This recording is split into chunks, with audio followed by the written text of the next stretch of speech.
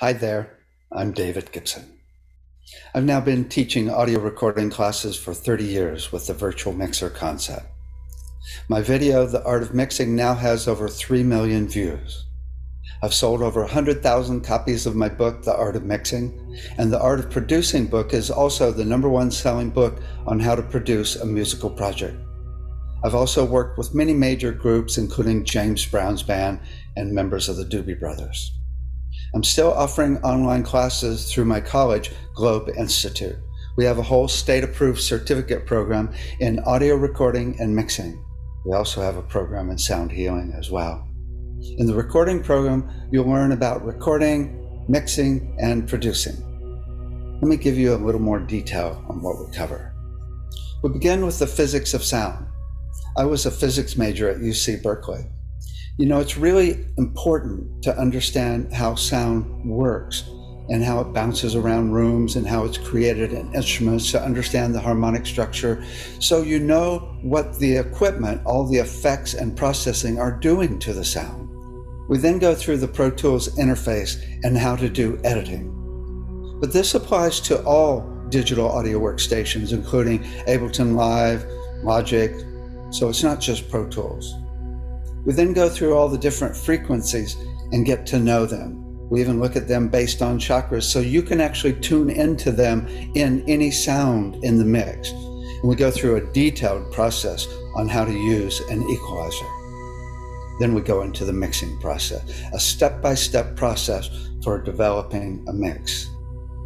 We go through all the processing and effects, including delays, flanging, phasers, choruses, reverb, compressor limiters, and noise gates. We also go into microphones and miking. We go through all the different types of microphones and how to choose what type of mic and how to mic different instruments. We then go through how to produce a project with a step-by-step process that's explained in detail in my book, The Art of Producing. We look at different great productions and critique them. We also go through synthesizers and sound modules, and then we get into MIDI recording, editing, and mixing. And then you actually create your own project on a keyboard. And after you create it, we critique it with the producing process, and then you refine it and present it. And we go through mastering, how to put all the songs together into a final project. We then look at structures of mixes. My visual concept makes it easy to understand the dynamics that you create with the mix, as opposed to the song and production. I'm able to show different structures of mixes that have typically been created for a wide range of different types of songs and music. In fact, there are specific traditions that have been developed for each style of music as to how it's mixed. I will also show you different songs in real time and explain what they're doing so you know what a good mix is for different genres and how to create them yourself, and how to be creative and push the limits of what is allowed for each type of music. For some styles of music, like classical and big band music, the traditions are very strict. For others, like hip hop and dance music, the rules are meant to be broken. We look at concert pitch as well.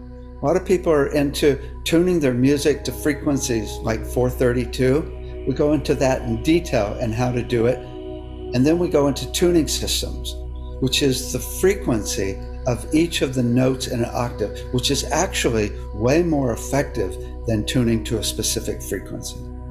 They used these tuning systems in ancient times to get people really tuned in and connected to nature. We then go into brainwave entrainment with binaural beats. This is where you use 2 different frequencies to entrain the brain into different brainwave states, including delta for sleep, theta for creativity, alpha for learning, beta for thinking and overcoming ADHD, and gamma for blissing out. We then teach you how to tune these binaural beat frequencies to the song and to the rhythm, so you can embed them in the background and get people really high. It's really effective when the rhythm and the key of the song are tuned to each other. We then teach how to use an intention and hold it with 100% focus through the whole song so it gets carried through to the listener. So you could focus on an intention of love, and then notice the tempo of your breath, and then set the BPM of your program to that tempo. And then you can divide by 60 to get the frequency and tune the key of the song to the rhythm of that intention. By the way, we now have a prototype of the virtual mixer working in an Oculus in virtual reality. You can walk into the middle of the mix and grab the flashing visuals of the sound and place them wherever you want. It's really the mixing board of the future.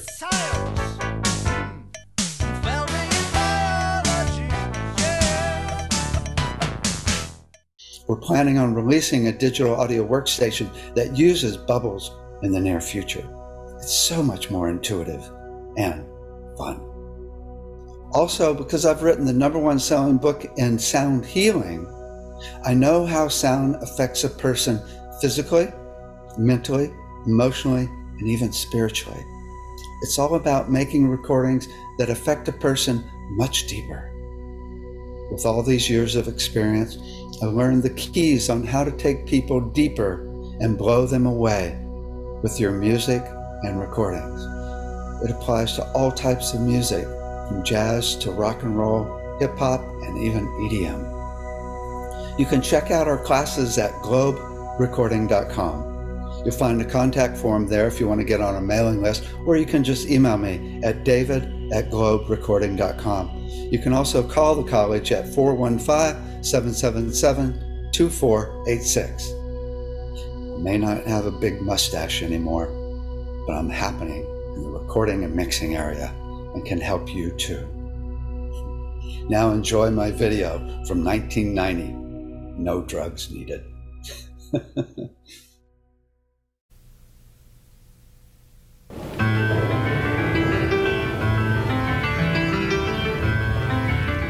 The first video, Introduction to Visual Representations of Imaging, What Makes a Great Mix, introduces you to our framework for displaying sounds visually.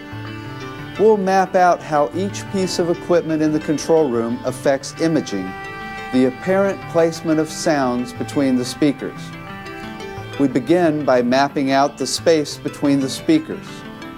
Then we'll explain the mapping of sound to visuals.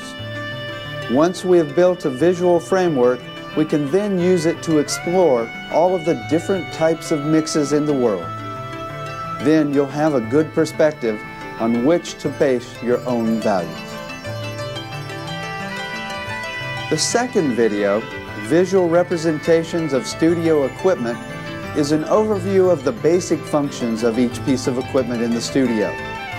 Using the visuals, we will explore some of the most basic functions of reverb, delays, flanging, choruses, compression, and noise gates. Doing this serves a couple of purposes. First, you learn the basic functions of the equipment. Second, you get to know the details of mapping of audio functions to visuals, so that when we show mixes in real time, you can see them in more detail. Also, this will make it easier to explain subtle details in mixes. Now that we have visually mapped out all the equipment in the studio, in the third video, Musical Dynamics Created in the Control Room, we can now show how all of the equipment can be used together to create different styles of mixes. We can show the common structures of mixes used for different styles of music and different types of songs. Once you see all that can be done in the studio to create different types of mixes, it gives you a perspective on all the possibilities available.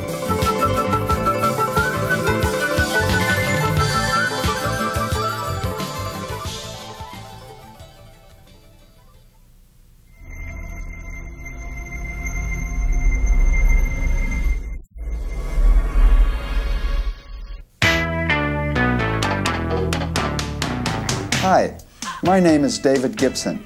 I know everything about recording. I've been doing it since the beginning of time. Of course, this isn't true. No one knows everything about recording, because every session, every project is a completely new experience. It's kind of like life. You never know what you're going to get. We can only do the best with each situation. And who knows what the best is? There's no God of recording out there grading us. Therefore, I'm not here to tell you how to record a certain way. Each mix should be based on the song you're mixing. I'm not here to tell you how to mix like me. I'm here to help you to prepare yourself to handle the most unlikely type of situation possible. I'm not going to tell you the one way to mix. I want to show you different ways that people mix so you will have a choice. I'm here to help you do the most difficult job of all, to make art out of technology.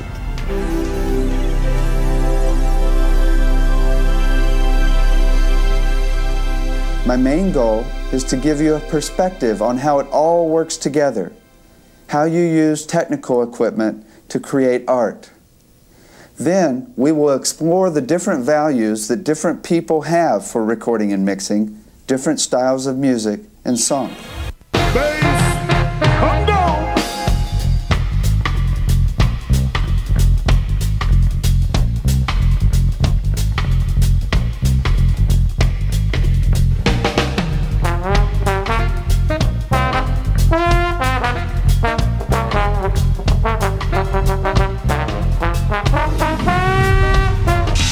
What's the music of the sphere?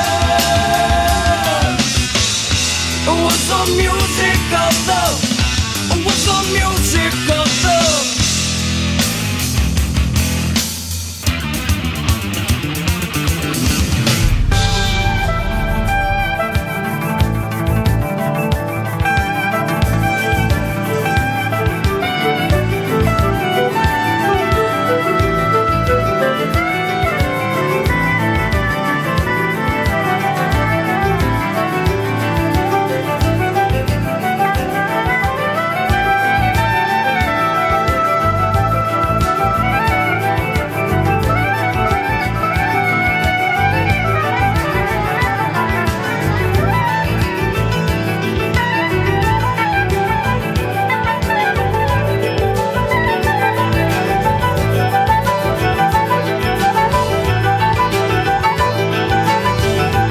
This video is designed to teach you how to mix each and every style of music.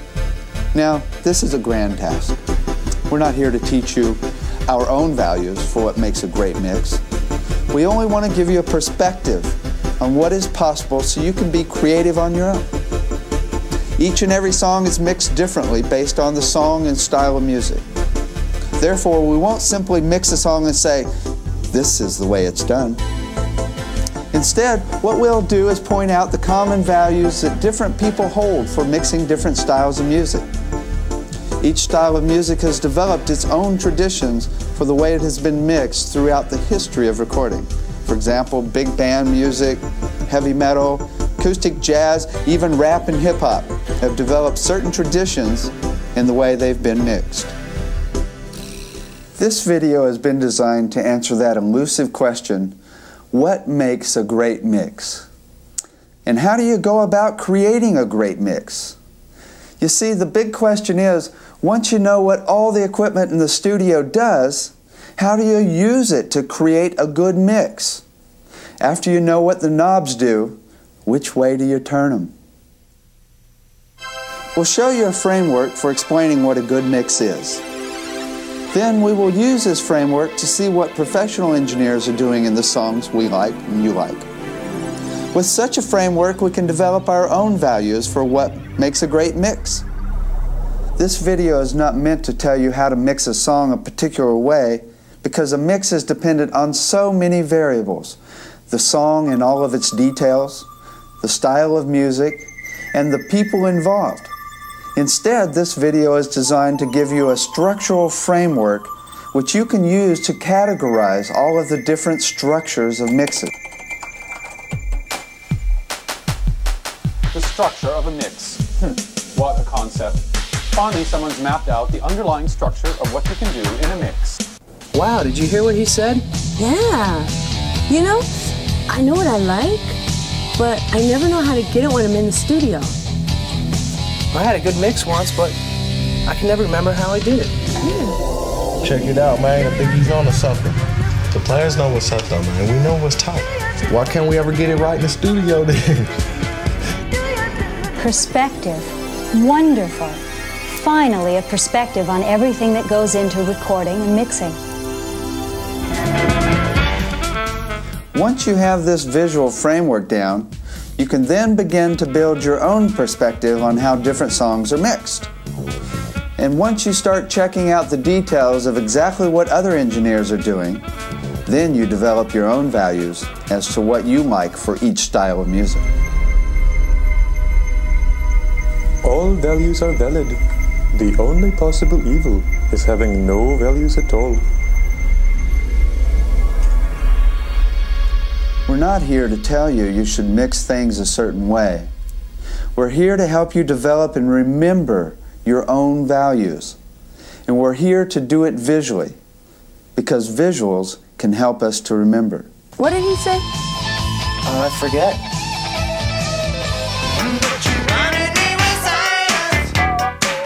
She blinded me with science.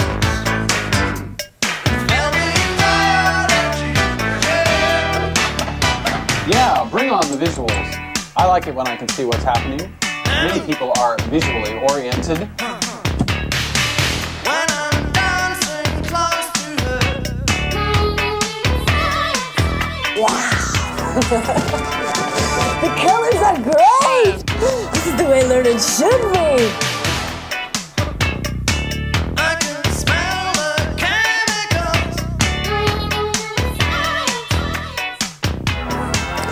A picture is worth 1,000 sounds.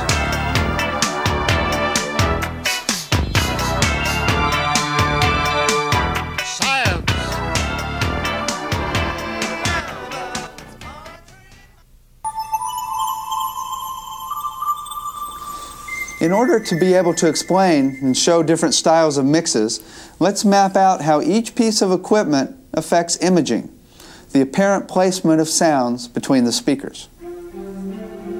Just about everyone has experienced the perception of sounds in a stereo mix as coming out of one speaker or the other, or somewhere in between the speakers.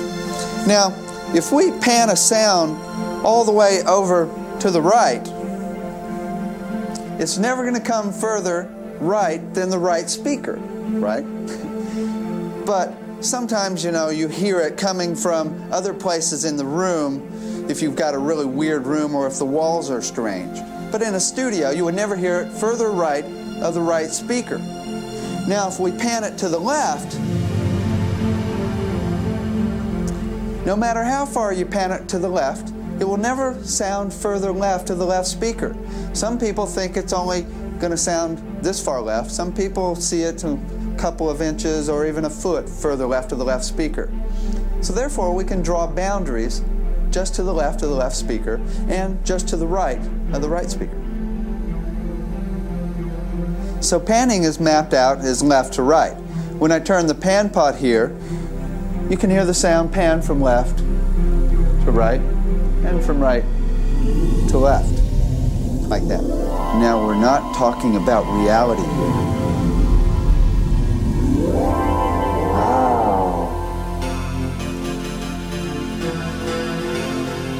Now, we're not talking about reality here because, you see, there's actually no sound between the speakers.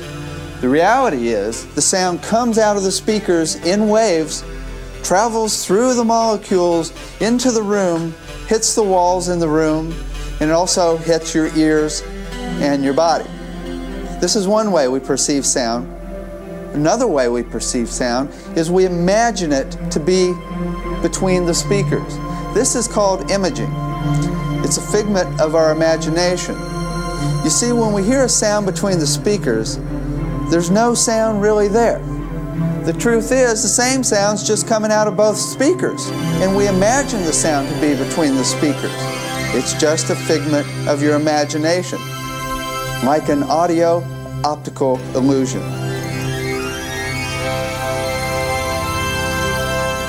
Also, you know when you hear a sound in the middle of your head when listening to headphones? Well, there's no sound there. Your brain's there. Cool. Even if you're asleep, sounds still hit your body and it affects you. On the other hand, if you aren't paying attention to a mix, or if you're off to the side of the speakers, you don't hear imaging. When you're asleep, imaging does not exist. In fact, they've done studies of people who don't hear imaging because of the shape of their ears or because of the shape of their minds. Imaging is a figment of our imagination. In fact, there is no imaging in the forest.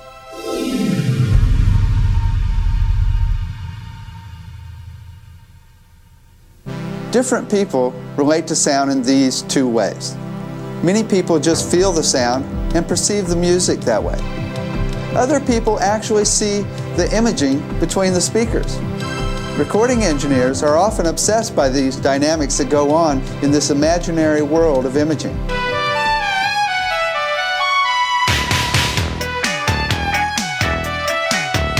Good heavens, Miss Sakamoto, you're beautiful! Hey!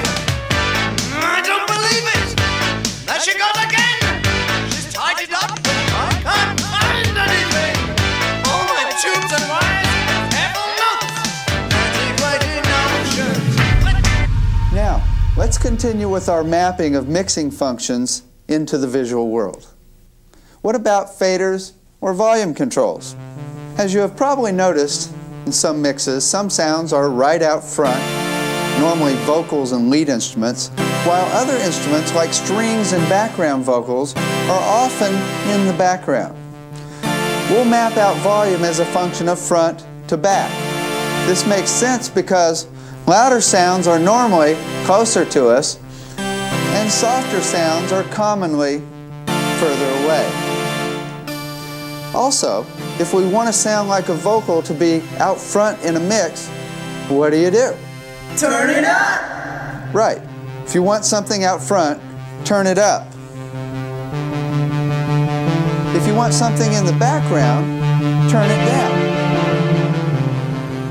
I guess that's why they call them background vocals.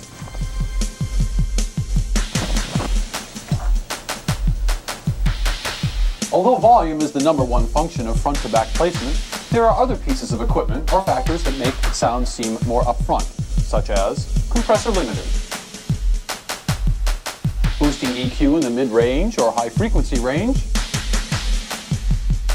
short delays of less than 30 milliseconds, that's fattening, and any effect that makes a sound sound unusual so that it sticks out. On the other hand, reverb and long delay times tend to make sounds more distant. Well, distant thunder could be miles behind the speakers, right? However, this illusion is created from our past experience of thunder.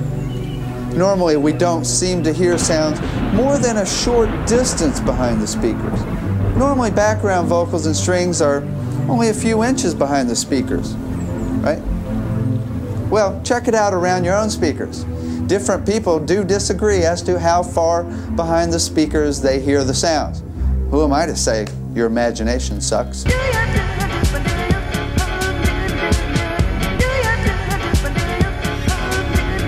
Now, no matter how loud you make a sound in a mix, sounds will never seem to come from more than a short distance from in front of the speakers.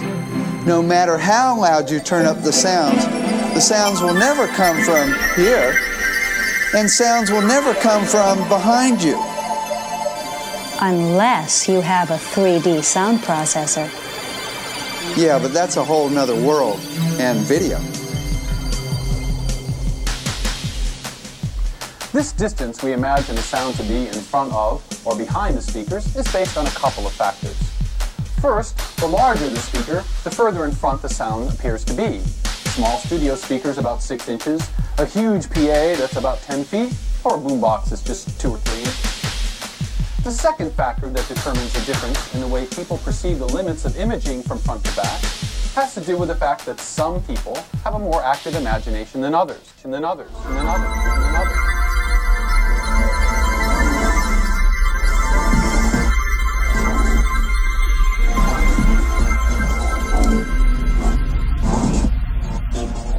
Now, one day, I noticed that high frequencies appear higher between the speakers, and low frequencies appear lower.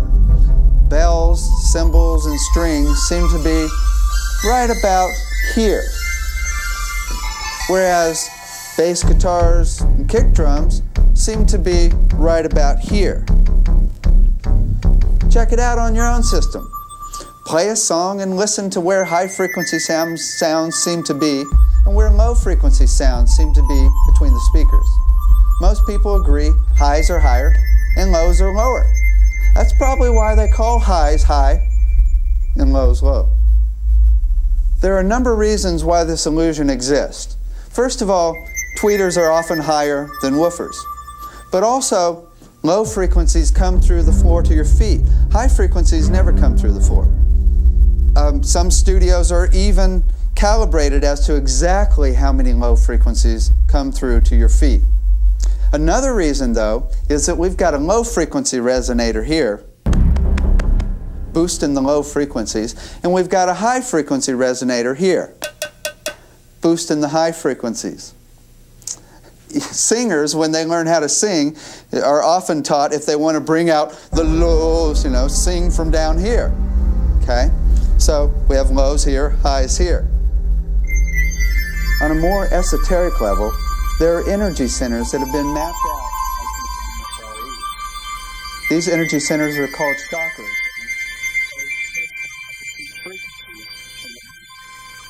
At the base of our spine, they say it's 40 hertz. Around here is maybe around 800 hertz, 1,000 hertz, 5,000.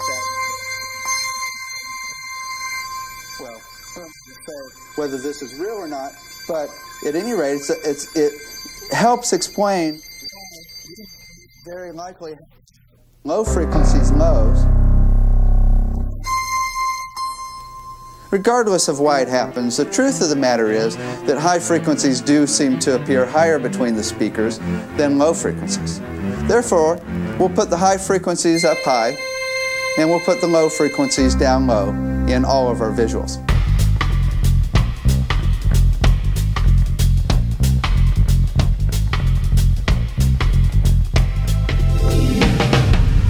Now, no matter how high the frequencies in a sound, they'll never come from higher than the speakers themselves. I mean, they never come from the ceiling, right? You see, imaging is limited to the top of the speakers. Now, since bass frequencies come through the floor, the lower limit is down here, the floor, where the floor is. So check it out. No matter how far we pan the sound to the left, it's only going to go about this far. It's going to be a little bit in front of the speakers, a little bit behind the speakers, and to the top of the speakers. Then all the way across to the top, a little bit front, a little bit behind, down to the floor, all the way to the right speaker, about right here. Okay? So you can imagine this three-dimensional space right there. Now, this is a limited space between the speakers where a mix occurs. It only happens in this space right here. Therefore, if you have a whole lot of instruments, it's going to be crowded. Say you got a 100-piece orchestra. You put 100 instruments between these speakers and there's hardly any room, so it's hard to differentiate between every single sound. Whereas you put 3 violins between the speakers and you can hear every one completely separate from each other, because there's only so much space between the speakers here where you can create a mix. Therefore, the whole issue becomes that of crowd control.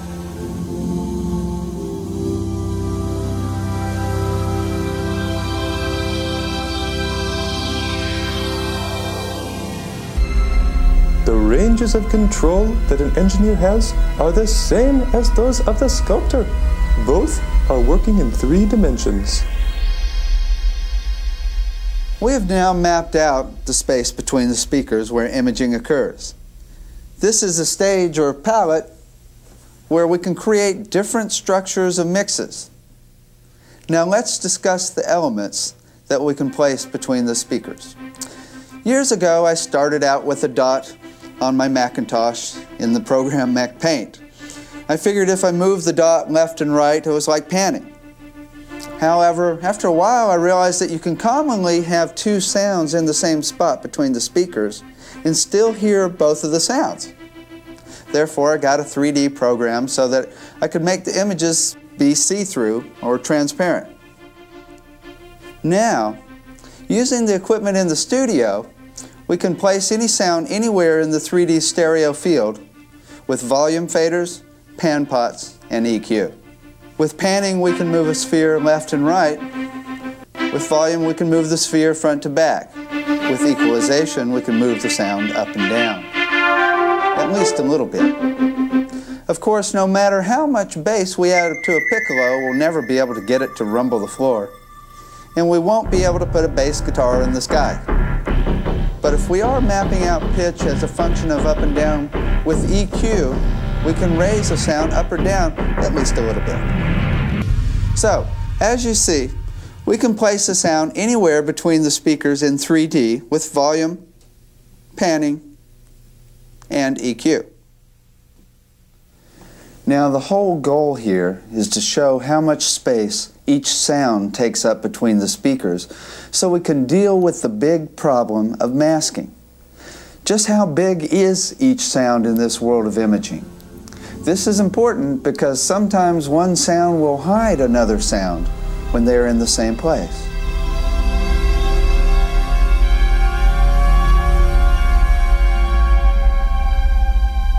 Therefore, if this is a limited space between the speakers, we need to know how big each member of the crowd is, right? First, bass instruments seem to take up more space between the speakers, so we make them big. Think about it. Put 3 bass guitars in a mix, and what do you have? Hip-hop? Yeah, but in any other style of music, you end up with Mud City. I mean, you put 3 bass guitars in a mix, and it fills up the space between the speakers completely. On the other hand, put 10 bells in a mix, and even if they're all playing at the same time, you can hear every single one individually. Because bass instruments are bigger in the world of image, and they mask other sounds more, they hide other sounds in a mix, especially when turned up loud. Also, louder sounds will appear larger because of perspective. This also rings true because louder sounds do mask other sounds more. A guitar that is extremely loud in a mix will tend to mask the other sounds more than if it were soft in the mix.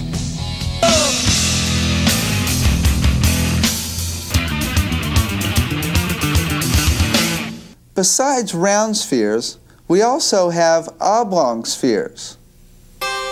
This is an unusual effect that happens when we put a delay on a sound less than 30 milliseconds. 1,000 milliseconds equals 1 second.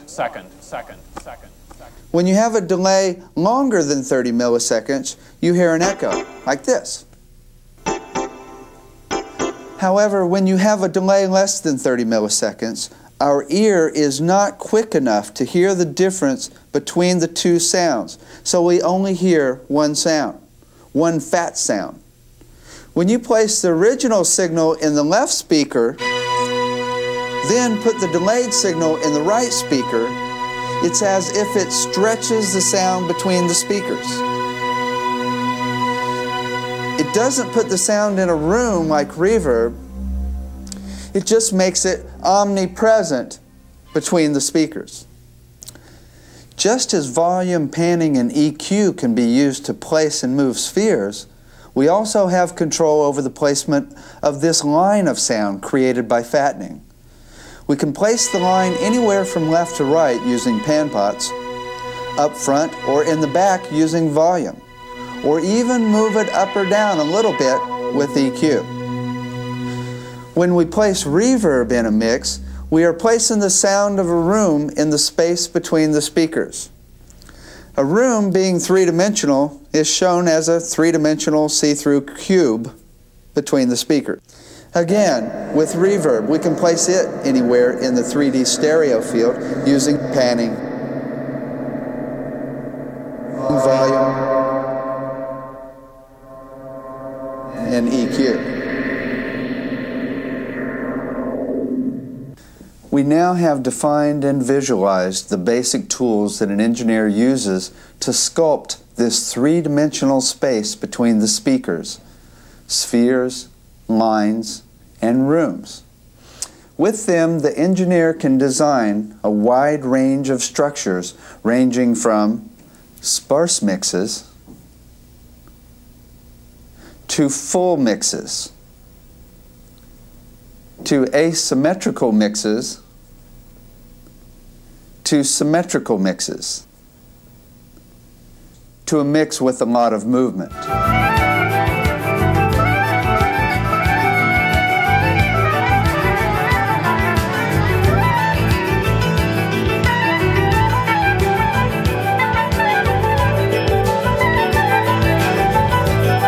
As previously mentioned, the art of mixing is the creative placement and movement of these sound images.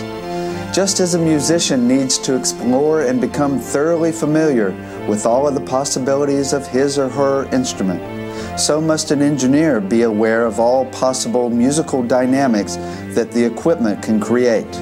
And he or she must be adept at coming up with any structure of mix that can be conceived.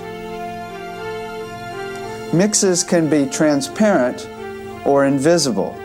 Some styles of music have traditionally been made to be invisible so you don't hear the mix, like acoustic jazz, bluegrass, or folk music.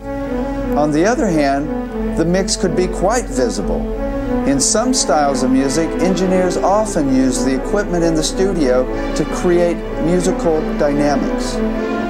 The mix is utilized almost like another instrument in the song.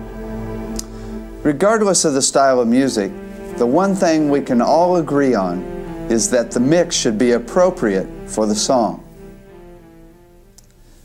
The mix should fit the song like clothing suits your personality. The mix can be used as a tool to enhance the song and highlight certain aspects, or it can be used to create tension or chaos when appropriate. Regardless of how it fits, the mix should fit the style of music and song in some way. The creative engineer pushes the limits of what has already been done.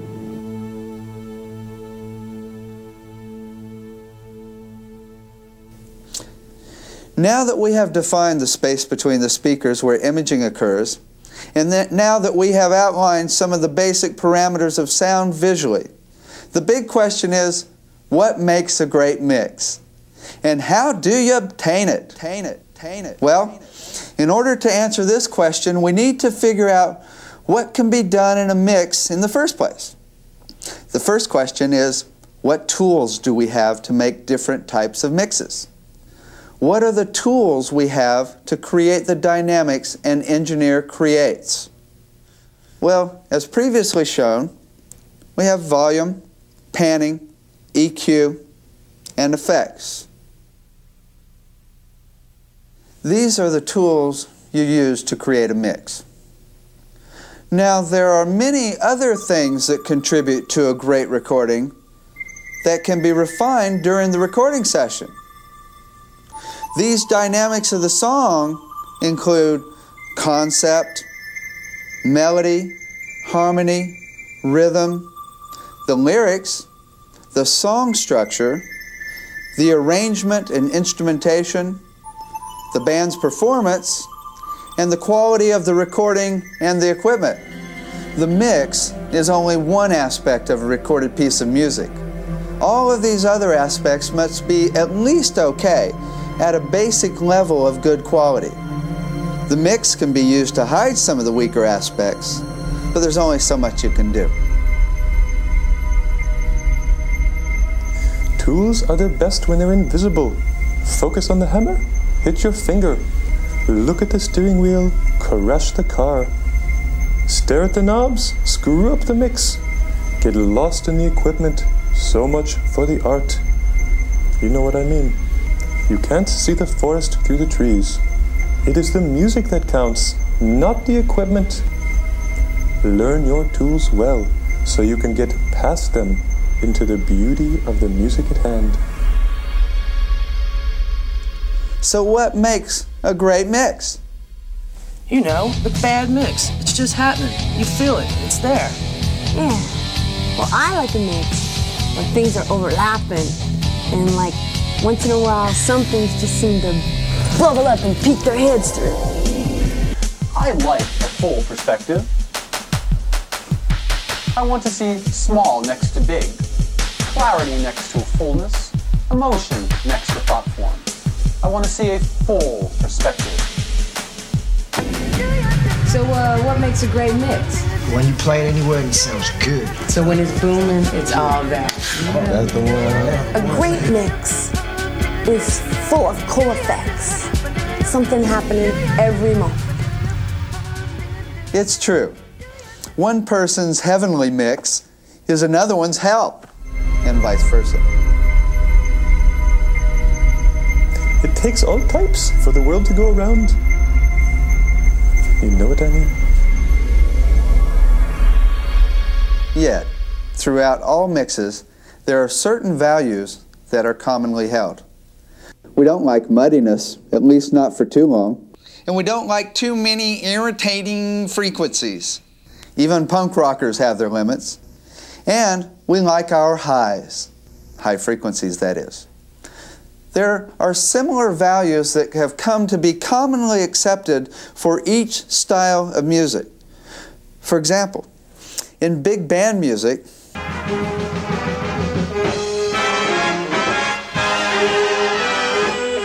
if you turn up the kick drum too loud, they'll kill you. Likewise, if you don't turn up the kick drum really loud in heavy metal and rap, they'll kill you too.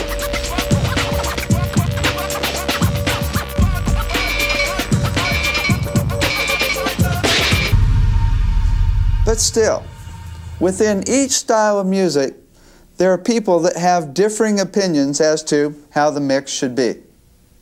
Some people do it the opposite of what is normal, just to be different. And about the only thing that anyone can agree on in this business is that the mix is appropriate for the style of music and appropriate for the song and all of its details. Just as the song dictates the mix, it is the personality of the entity that dictates the way it is clothed. It is the way that the equipment relates to the song that makes a great mix. The function of all this technical equipment is to enhance the music in some way. Songs have many dynamics in them, spanning the entire range of perception, from feelings and emotions to thought forms, physical reactions, visual imagery, spiritual connotations, and cultural connotations. There's a wide range of possible dynamics that music evokes in different people. The mixing board and all of the equipment in the studio can also create musical dynamics that also affect us in similar musical ways. The art of mixing is the way in which the dynamics we create with the equipment in the studio interface with the dynamics apparent in songs. Making the relationship of these dynamics work is the art of the recording engineer.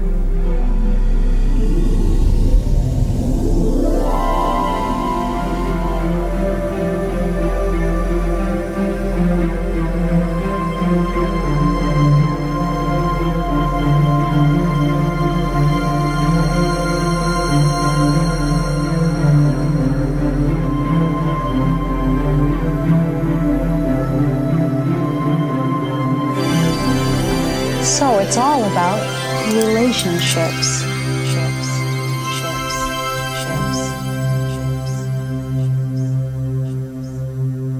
The first video in the series was designed as an introduction to our visual framework for representing sounds in a mix.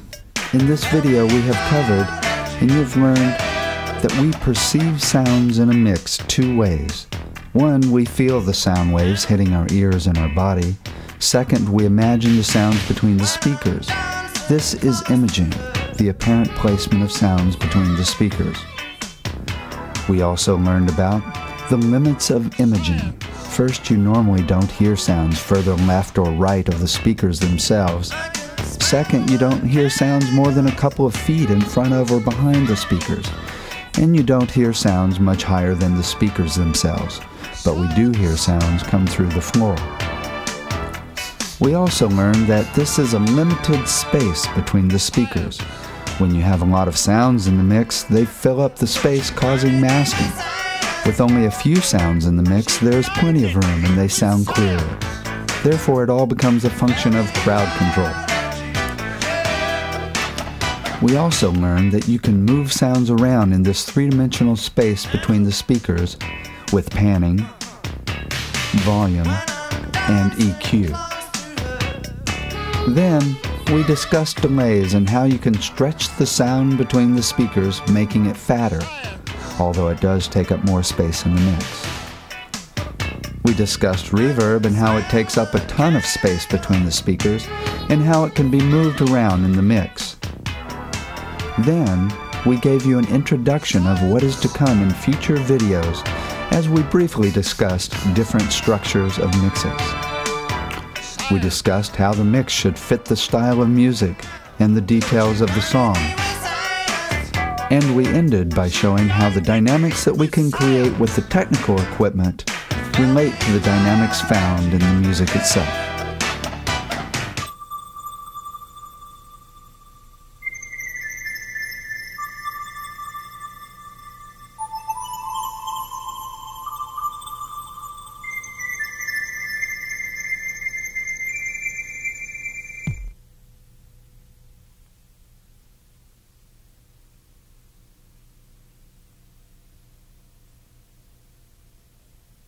Hi there. It's important to understand the basic functions of each piece of equipment in the studio. But the thing that is really important is how all of the equipment works together to create different styles of mixes. That is, how all the equipment works together to create good mixes, rather, great mixes. We will then have a framework for the discussion of different values for different types of mixes. Then we can have some really good arguments. We'll actually have something to argue about. In this video, we will explain the basic functions of all of the equipment in the studio. Using visuals of sounds, we will explain the most common parameters found in each piece of equipment. This video is an introduction to the basic functions of equipment. The idea is to explain each piece of equipment visually, so that in the next video, we can use these visuals to show different types of mixes. We will go into more detail on each piece of equipment in future videos. In order to make the huge variety of studio equipment fathomable, let's categorize all of the equipment based on its function in the recording process. Sound creators create sound. These include acoustic to electric instruments, from vocals to synthesizer. Sound routers route sound from one place to another. Mixing boards route the signal to 4 places: the multitrack, the speakers, the headphones for the band out in the studio, and the effects so we can have a good time. Patch bays are just the back of everything in the studio next to each other. It's the back of the mix panels, the back of the multitrack ins and outs, back of the console ins and outs, and back of the effects ins and outs. It's the back of everything next to each other so we can use short cables to connect everything in the studio. Sound storers store sound. Tape players store digital or analog sound. Sequencers store MIDI information. Sound transducers are equipment that take one form of energy and change it into another form of energy. Microphones take mechanical energy or sound waves and change them into electrical energy. Speakers take electrical energy and change them into mechanical energy or sound waves. But it is sound manipulators that we are here for. This includes effects and processing that are used to change or add to a sound after it has been created. Now, there are only three components to sound: volume or amplitude, frequency, and time. That's all she wrote.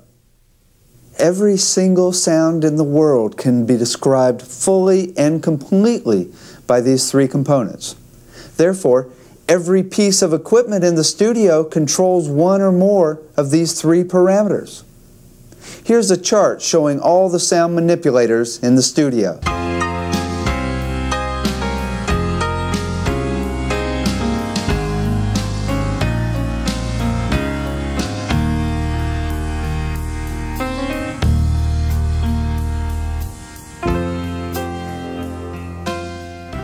Volume of the faders is shown as a function of front to back.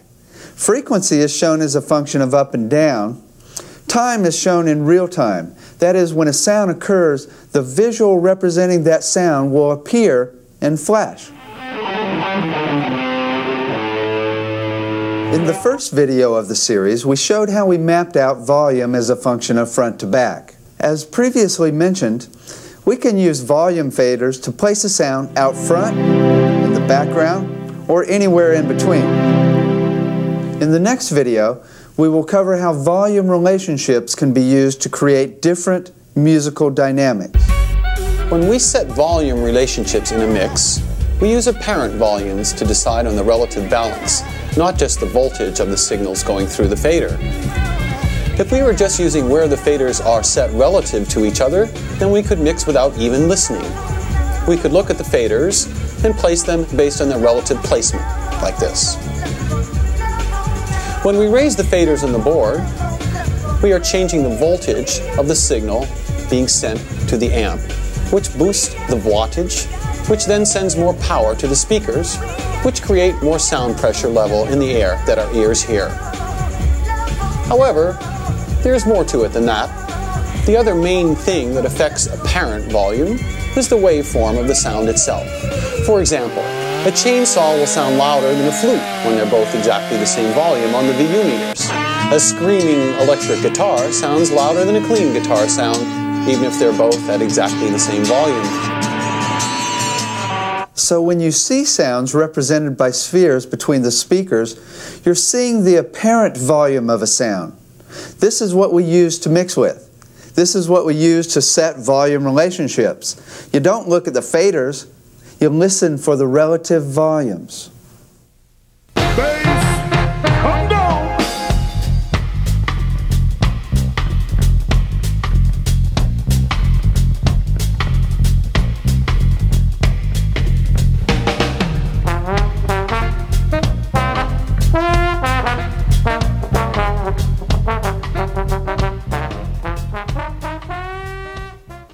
Also, as previously mentioned in the first video, panning is naturally mapped out as left to right. If we think of the space between the speakers as a palette on which to place instruments left to right, we are free to pan as we please. However, particular styles of music seem to have developed a tradition for placement of particular instruments left to right in the stereo field. Obviously, movement of a pan pot during a mix creates an especially effective dynamic. We will discuss the common ways that panning is used to create musical dynamics in the next video.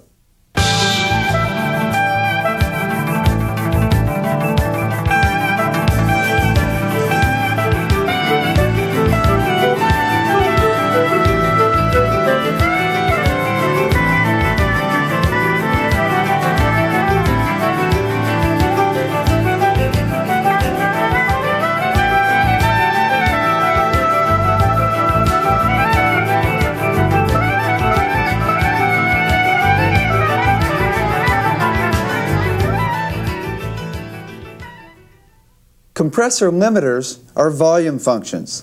Their main purpose is to turn the volume down. Compressor limiters turn the volume down when the volume goes above a certain threshold. When the volume is below a certain threshold, the compressor limiter does nothing unless broken or cheap. The two main functions of a compressor limiter are: one, to get less noise on tape, a better signal-to-noise ratio. This is accomplished by compressing the signal on the way to the multitrack. And two, to stabilize the sound between the speakers. The first function, to get less hiss from tape, is the original reason that compressor limiters were first introduced into the studio. Let me explain it this way. Say I'm humming along at a low volume, then all of a sudden it gets really loud. Do-do-do-do-do-do-do. Wah! Well, the problem is, unless we turn down the fader, we're going to get distortion. And you can't have distortion. Get distortion, go to jail. So, you turn the volume down. But then, the low volume humming barely moves the needles on the tape player. And as you know, if the needles barely move, you hear as much tape noise as you do signal. It's called a bad signal-to-noise ratio, and it kind of sounds like shh. So, you turn down the peaks, and then raise the overall volume above the noise on the tape, getting less hiss. The second function of a compressor limiter is to stabilize the image of the sound between the speakers. Check it out. When a bunch of sounds are bouncing up and down like VU meters, it can get to be extremely chaotic. But if we stabilize one of the sounds, it's easier to focus on it. Therefore, it seems more present just because our mind can focus on it. It's more stable. Now, if you stabilize all of the sounds in the mix, the whole mix will seem more present or clearer. There are two main things that determine how much you compress. The more instruments and the more notes you have in a mix, the more you compress because the mix gets too chaotic or busy. The second thing that determines the amount of compression is the style of music. Certain types of music, such as pop, are commonly more compressed. Now, after you stabilize the sound between the speakers, if you then turn up the overall volume, you can put the whole sound right in your face. This is commonly done in radio and TV commercials, which makes it sound louder, making it jump out and grab your attention. This might be annoying in radio and TV commercials, but it's great for a lead guitar or other lead instrument. If you want a lead sound right in your face, compress the hell out of it and turn it up. It also works when putting sounds in the background. The problem is that low volume sounds can easily be lost in the mix. They can be masked by other sounds in the mix, especially if the volume of the sound fluctuates. Let me demonstrate. If you have a sound in the background, sometimes you can't quite hear it that well, especially if it fades out.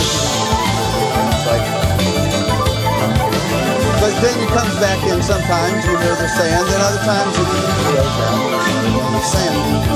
But if you compress it, you can hear every word they're saying, even if you're whispering, and it never fades out. If you don't compress it, sometimes you really don't know what they're talking about. Other times, you really do know what they're talking about. So you see, if you have a low volume sound and you put it in the background, if you compress the hell out of it, you can set it down low and still never lose it in the mix. It's always there because it's stable. There are two main knobs on compressor limiters, commonly called threshold and ratio. Visuals are especially effective in explaining what threshold and ratio do. If volume is shown as a function of front to back, the sphere is bouncing back and forth like a VU meter. It will then come out and smash into the threshold and stop if it's a limiter. The difference between a compressor and a limiter is that a limiter stops the volume from getting any louder than the threshold itself. A compressor, on the other hand, allows the volume to get a bit louder based on a ratio or percentage. Check it out. If we set the ratio to 2 to 1, it will go this far. If we set the ratio to 10 to 1, it will only go this far past the threshold. A good starting point is to set the ratio to 4 to 1. This This is so that it turns the volume down without squashing. A squash sound sounds like this. Wah! The truth of the matter is you can set the ratio wherever you like. But also true is the fact that most people who are just starting out can't hear the difference between ratio settings very well. Until you can tell, 4:1 is a good place to start. Now this is how you set the threshold. The thing is, you don't look at the threshold knob. Well, you have to look at it for a second in order to get your hand on it. Then you look at the gain reduction meters, which show how much the compressor is turning the volume down. You turn the threshold knob until you get a maximum of 6 dB of gain reduction, regardless of the ratio setting. For some instruments like lead guitar or screamer type vocals, you can set the maximum level at 10 dB of gain reduction. These are the levels you can set it at so that you turn the volume down some without squashing it. Once you hear compression really well, set it the way you want. Until then, try setting the ratio at 4:1 and setting the threshold for 6 dB of gain reduction.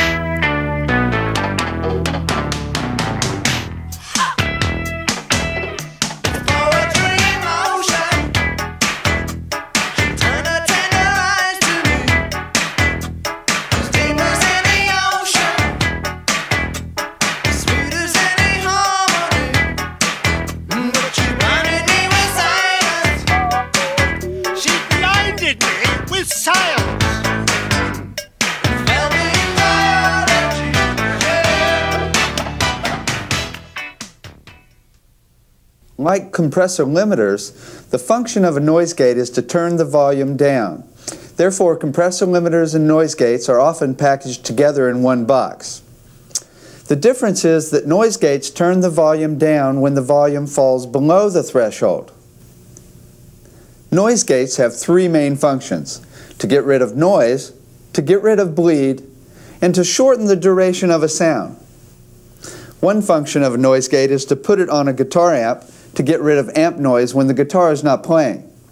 You know, if you set a guitar amp up with major distortion and turn it up to 11, the amp makes a really loud when it's not being played. If a song were to end with a guitar solo, it might sound like this.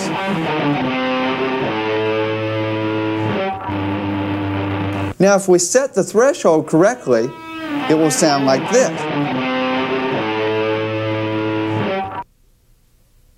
This is especially helpful in the middle of the song so you don't hear the amp noise.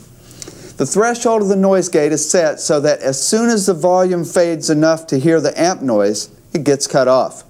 Be careful, of course, not to cut off any of the guitar sound. Another common use of a noise gate is to get rid of bleed from other instruments in the room. Gates can be especially effective on drums to isolate each drum. And it's especially important on a snare when you got a lot of reverb on the snare. Check it out.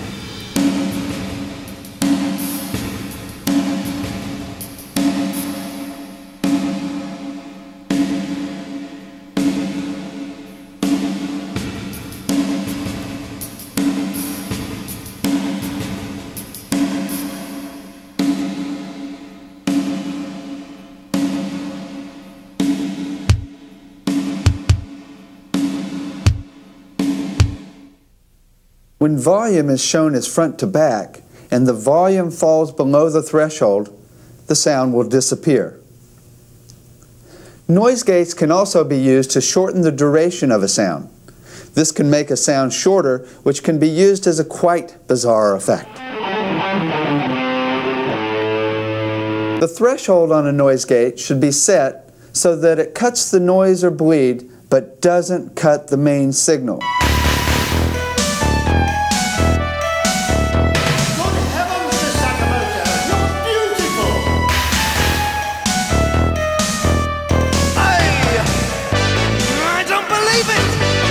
She goes again.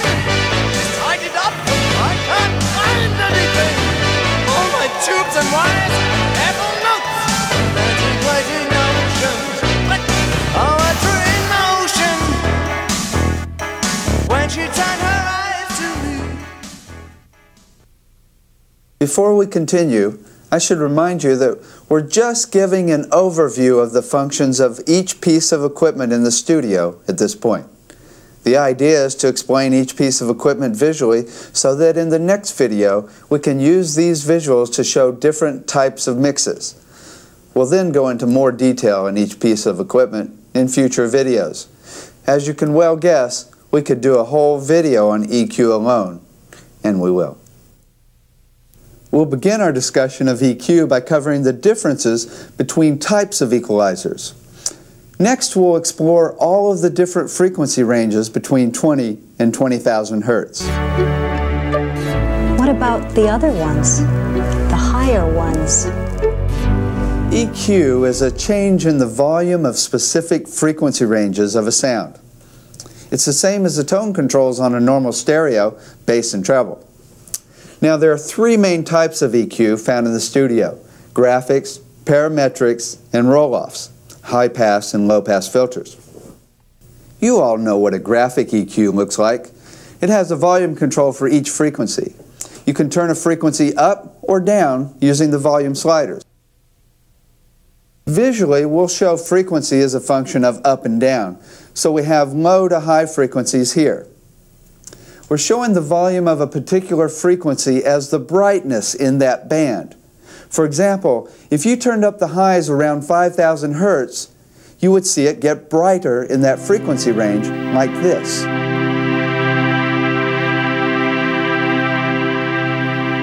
On a graphic EQ, you choose which frequency you will turn up or down by putting your finger on the correct slider. On a parametric EQ, you turn the frequency sweep knob in order to select the frequency that you want to turn up or down.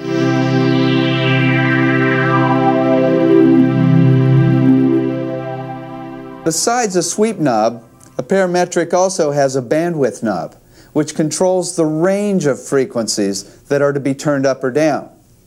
On a graphic EQ, when you choose a particular frequency to turn up or down, you're actually turning up or down a range of frequencies preset by the manufacturer.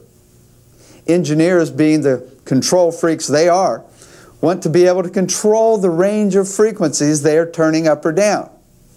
With a parametric, the bandwidth knob gives you this control over how wide the frequency range is. The knob's usually called Q because they couldn't get the word bandwidth on the knob. A thin bandwidth is normally labeled with a peak, whereas a wide bandwidth is often labeled with a hump. Sometimes ranges of musical octaves are also used, for example, 3/10 of an octave to 3 octaves. The obvious advantage of a parametric is the control you have over the bandwidth.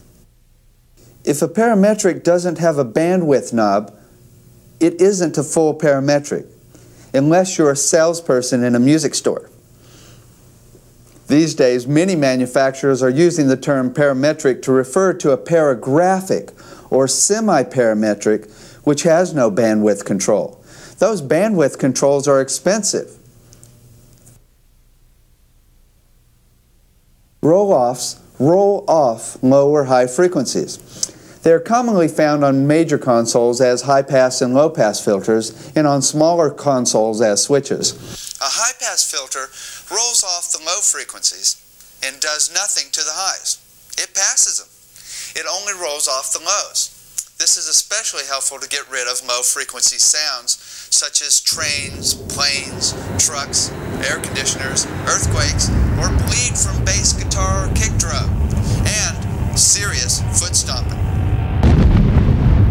Low-pass filters roll off high frequencies like this. These are especially helpful for getting rid of hiss. Roll-offs can often be found on microphones and smaller mixing consoles like Mackie and Soundcraft as switches that simply roll off lows when the switch is engaged.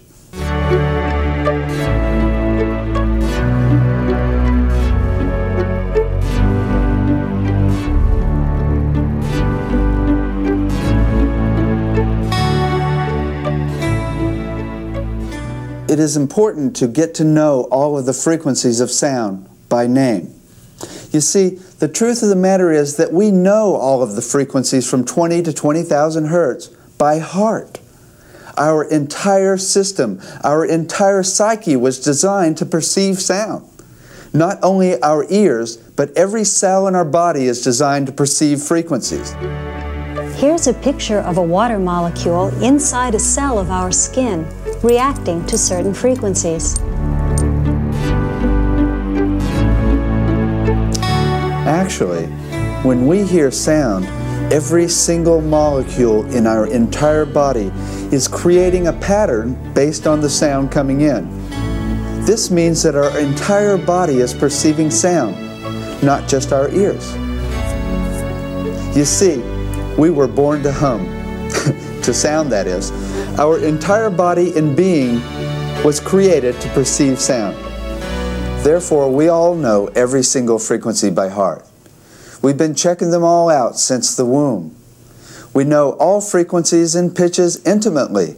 The trick is to learn their names.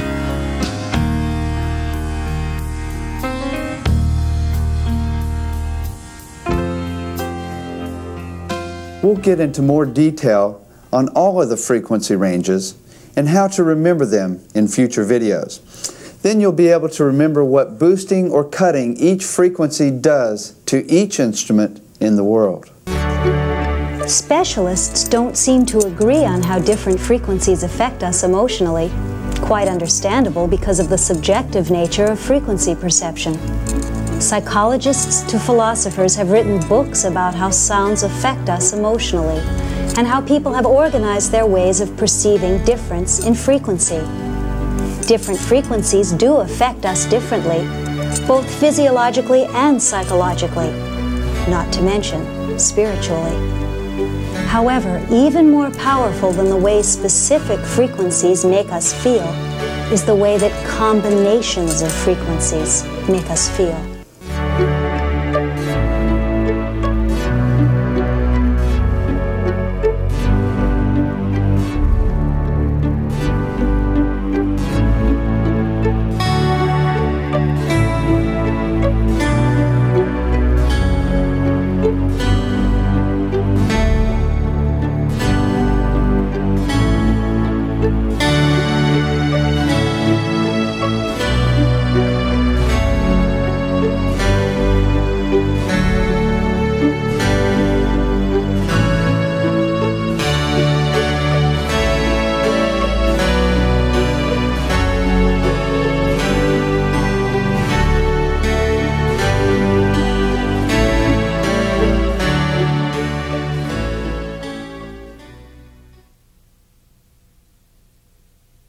The truth of the matter is that each and every sound, except a pure tone, is made up of a combination of tones of different frequencies and different volumes.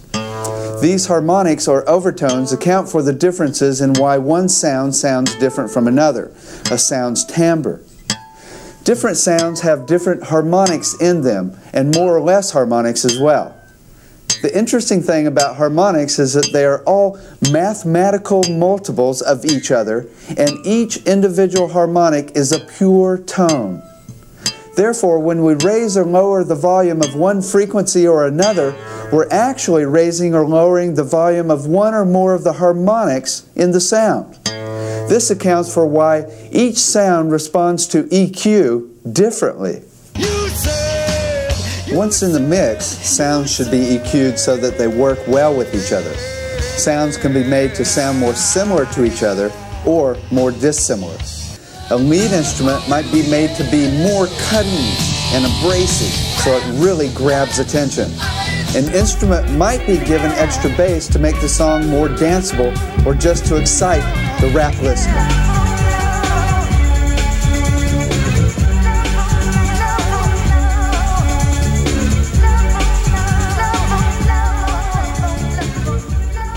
There's an important technique that you might find helpful for checking the relative equalization of each sound in a mix. First, scan the high frequencies and check the relative brightness of all of the sounds in the entire song. Make sure that all of them are as bright as you want them. Often they should have a similar amount of brightness, But sometimes you want some sounds to be even brighter than others. Sometimes you might want them to be duller than others. Second, scan the mid-range frequencies and check for the relative volume of mid-range frequencies across all of the instruments. Mid-range frequencies kind of stick out when boosted a lot. Make sure that all of the instruments have the amount of mid-range frequencies in them that you want. Just like highs, often they should have a similar amount of mid-range frequencies. However, sometimes you want some sounds to stick out more and grab your attention. Third, scan the bass frequencies and check for the relative volume of bass in each sound that hangs out in the bass range. For example, check the relative amount of bass frequencies present in the kick drum compared to the amount of bass in the bass guitar. Check it out and make sure that it's the way you want it to be. This frequency range is the one that is most commonly missed when mixing an album or project. This has been an introduction to EQs and equalizations. Check out future videos for more detail.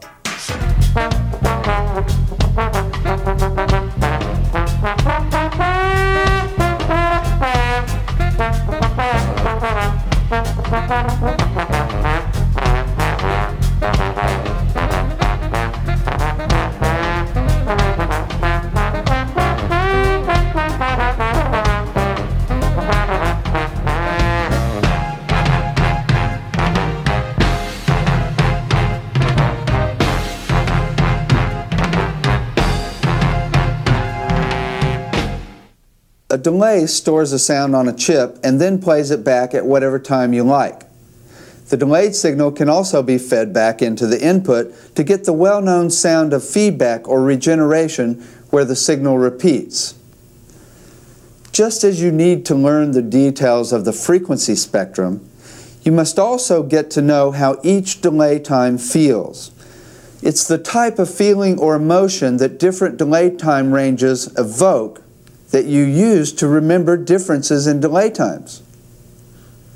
We can also use the relationship between delay time and distance in the studio to help us to get to know different delay times. Sound travels close to 1 foot per millisecond.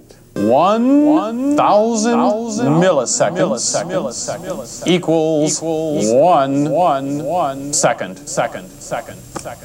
That means for every 1 foot in the studio, you're adding 1 millisecond of delay time. Therefore, it's very easy to hear a delay between two mics set at different distances. We can show how different delay times look quite clearly. Here is 500 milliseconds. Here is 100 milliseconds of delay time. Here's 40 milliseconds. Now, when we have a delay time less than 30 milliseconds, an unusual thing happens. Our ear and brain are not quick enough to hear two sounds. Our ear perceives this quick of a delay time as one fat sound. This effect is one of the most important and useful for a recording engineer. Any instrument can be made into stereo with fattening. It can be used to fill out a mix so as to make it sound fuller. It can be used to make an otherwise wimpy sound fatter, fuller, and bigger. It can also make a sound more present so that it can be turned down in the mix but still be discernible. Now, if we pan the original dry signal to one side and the delay to the other side, the sound seems to be stretched between the speakers like this. Now, if we add feedback to a sound, the sound repeats itself like this. What's happening is the output of the delay, the echo, is being fed back into the input of the delay to be repeated again. Adding a delay to a sound is the same as adding another sound or instrument to the mix. Therefore, it will always tend to make the mix seem fuller because there are more sounds to occupy the limited space between the speakers. You normally add delays to a mix only if you have room for them. Therefore, you wouldn't add delays to a very busy mix with a lot of instruments and a lot of notes. The exception would be heavy metal, alternative rock, and some new age music. These styles of music are commonly mixed to create a wall of sound. Therefore, to add another sound to fill this space can be just awesome. Yeah, Phil Spector. Yeah, he created that wall of sound type mix. Rules. When the delay time is long enough to hear two sounds, then the delayed signal can be treated just like another track, another sound. Therefore, the volume and panning can be set any way that you see fit. As sweet as any harmony, but you blinded me with science, and failed me in biology. Yeah. If you set the delay time for less than 30 milliseconds and crank up the feedback, you get an effect called tubing. Totally tubular. If you then change the delay time, you get an effect that sounds like this. If we set a clock to change the delay time on its own, we get the effect commonly called flanging. Notice that as the delay time gets shorter, the pitch seems to rise. As the delay time gets longer, the pitch seems to fall. Now, if we set the width or depth so that the sweep of the delay time is not so wide like this, then we have the effect commonly called chorusing. It's poetry in motion.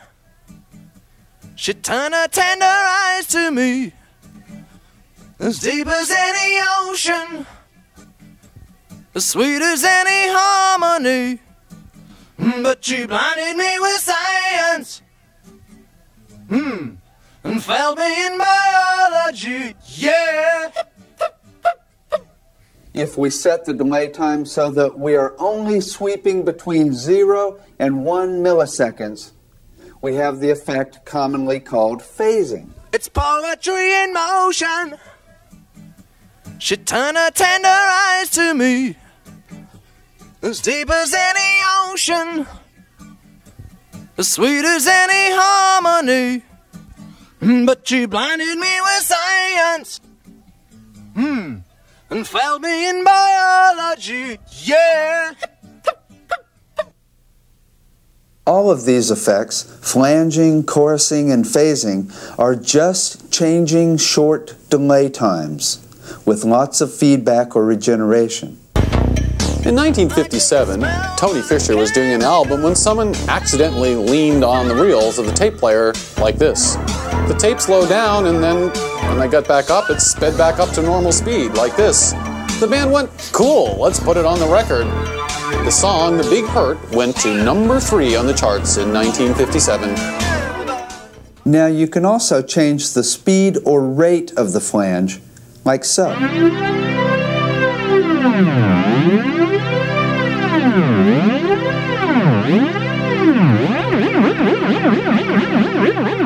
You could set the rate of the sweep to the tempo of the song,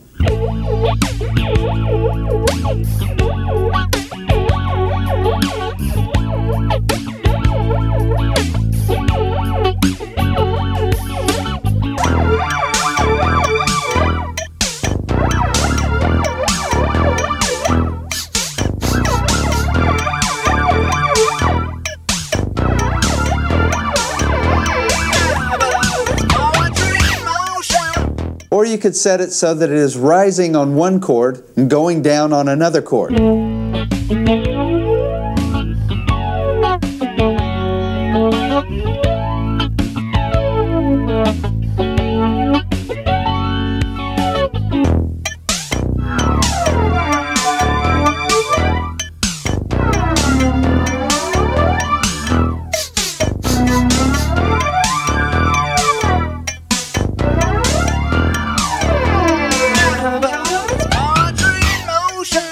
Or you could even set it so that it rises on the first half of the verse and falls on the second half of the verse. Flanging is commonly used to create a more spacey type of mood in the mix, sometimes used to create an otherworldly effect. It's great for the underwater type of effect. Chorusing is commonly used to simulate the effect that you get when you have a chorus of people or a chorus of instruments. Phasing is a very subtle effect, so subtle that it's the kind of effect that when used at Grateful Dead concerts, the crowd often wonders if the effect is actually coming from inside their head. I thought it was inside my head. Each of these effects can be panned in various ways, like this.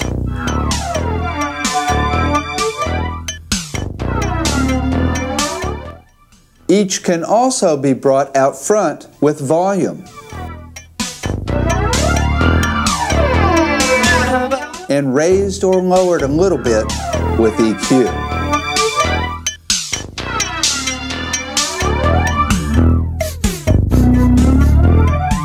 We'll explore more details about these effects in future videos, including how they are commonly used in mixes for different styles of music.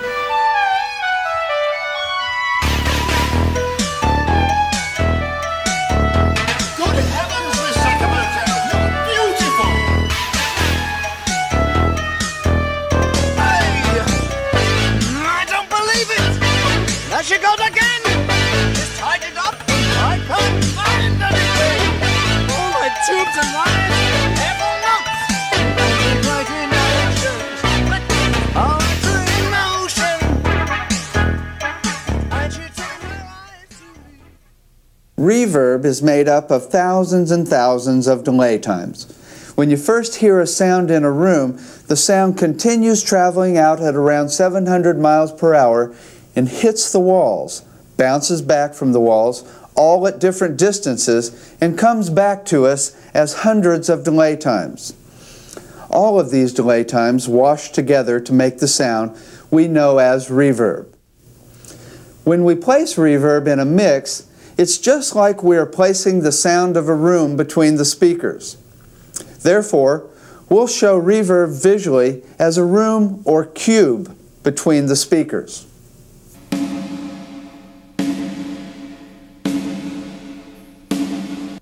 There are certain parameters of control that are commonly found in reverb units. First, you can change the type of room. You can think of it as different types of rooms between the speakers like this: halls,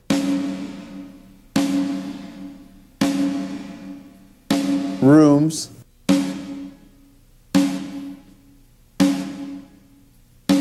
chambers,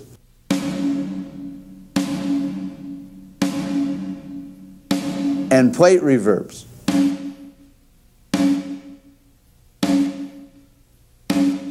You can also change reverb time, the duration of how long the reverb lasts. Long reverb time would look like this.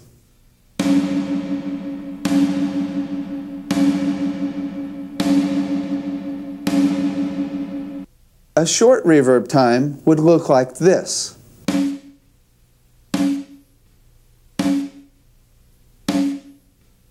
When a sound occurs, it takes a while for the sound to travel out and hit walls before you hear the reverb come back. This time of silence before the reverb begins is called pre-delay time. A really long pre-delay time would look like this.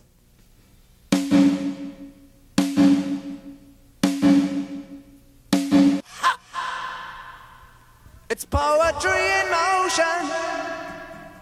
She turned her tender eyes to me, as deep as any ocean, as sweet as any harmony.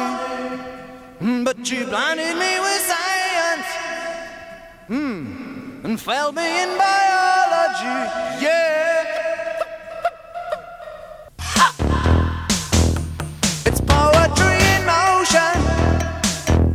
She turned her tender eyes to me, as deep as any ocean, as sweet as any harmony. But you blinded me with science,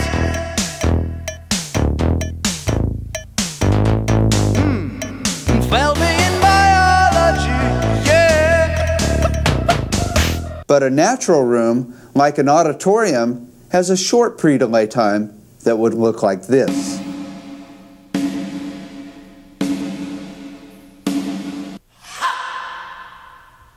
It's poetry in motion. She turned her tender eyes to me, as deep as any ocean, as sweet as any harmony. But you blinded me with science, and failed me in biology, yeah.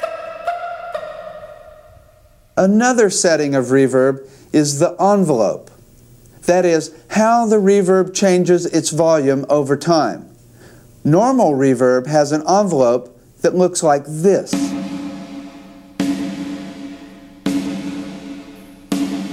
Engineers, being the bored people they are, thought to put a noise gate on this natural reverb, which then chops it off. Therefore, the volume stays even, then stops abruptly, like this.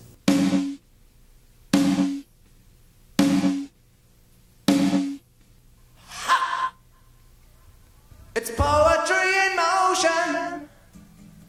She turned her tender eyes to me, as deep as any ocean, as sweet as any harmony. But you blinded me with science, and failed me in biology, yeah. It's poetry in motion. She turned her tender eyes to me, as deep as any ocean, as sweet as any harmony. But you blinded me with science,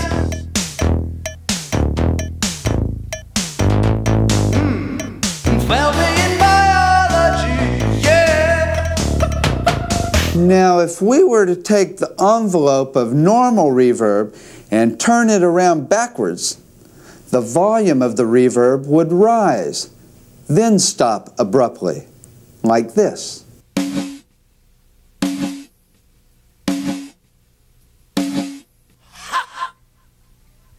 It's poetry in motion. She turned her tender eyes to me, as deep as any ocean, as sweet as any harmony. But you blinded me with science, and failed me in biology, yeah.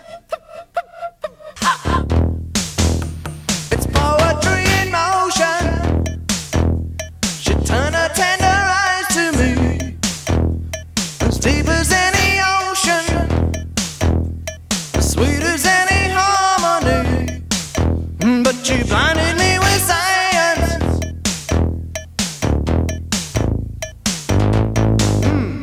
and failed me in biology, yeah. Now, if we were to take the tape and play it backwards, it would sound like this.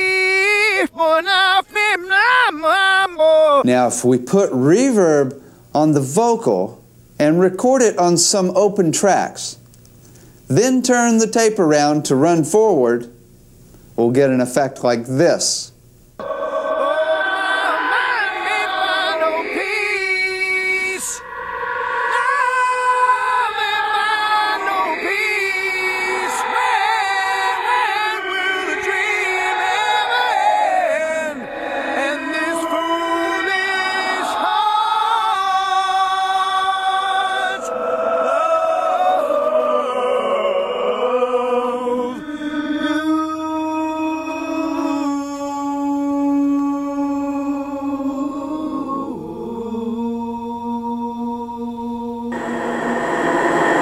That.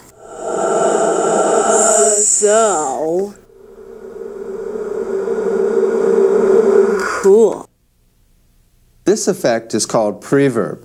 It's the most evil effect that could be created in the studio because only the devil could put an effect on something before it even happens. Therefore, it has been used in every scary movie made, including The Exorcist and Poltergeist, and of course, it's Ozzy Osbourne's favorite effect. It can also be fun as hell, too.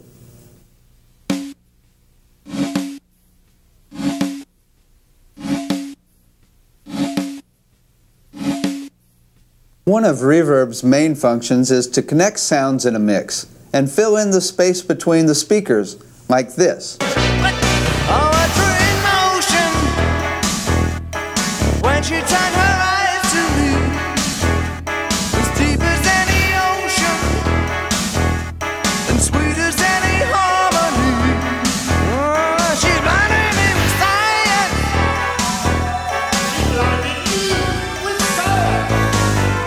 She's blinding me with.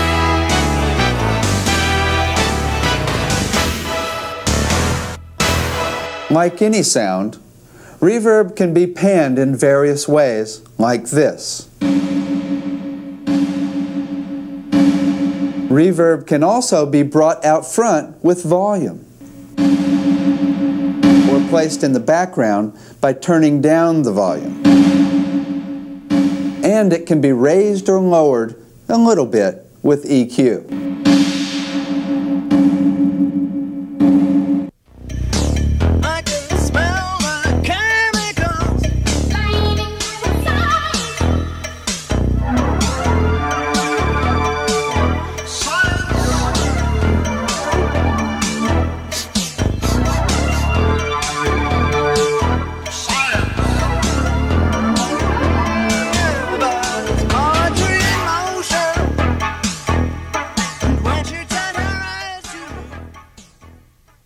We have covered volume changes, panning,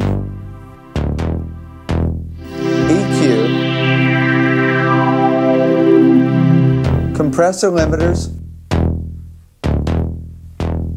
noise gates,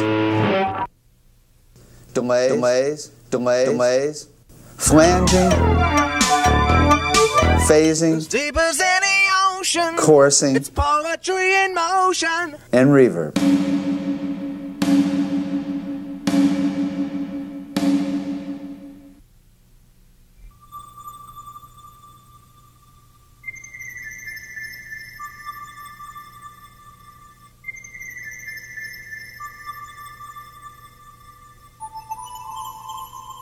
Now that we have covered each piece of equipment in the studio, we can now use these visuals to show different classic styles of mixes in the next video.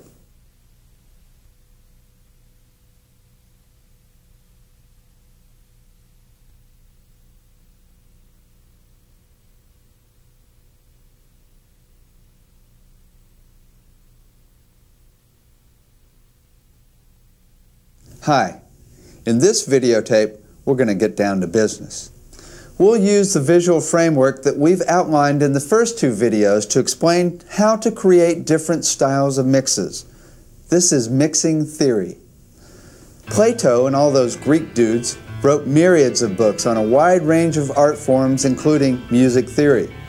Mixing, on the other hand, is a new art form. You could say it's still in its adolescent form. You see, we've only had stereo for about 30 years. We have a lot of books that explain what all the equipment in the studio does, but there are virtually no books that try to explain the aesthetic side of what makes a great mix. Hardly anybody has tried to even approach the whole world of artistic values, perhaps because it's so fraught with different people's values. The normal process for learning to make a great mix is through experience with recording each style of music. First, you learn the tools and how they're used in each style of music. But you might have gotten to the point where you begin to wonder why your mixes don't sound like CDs. And you know professional engineers are getting great mixes every time. Certain professional engineers command extremely large fees because they are capable of coming up with something that most people perceive as great every time. So what is it they're doing? It isn't magic. They're doing some very specific things.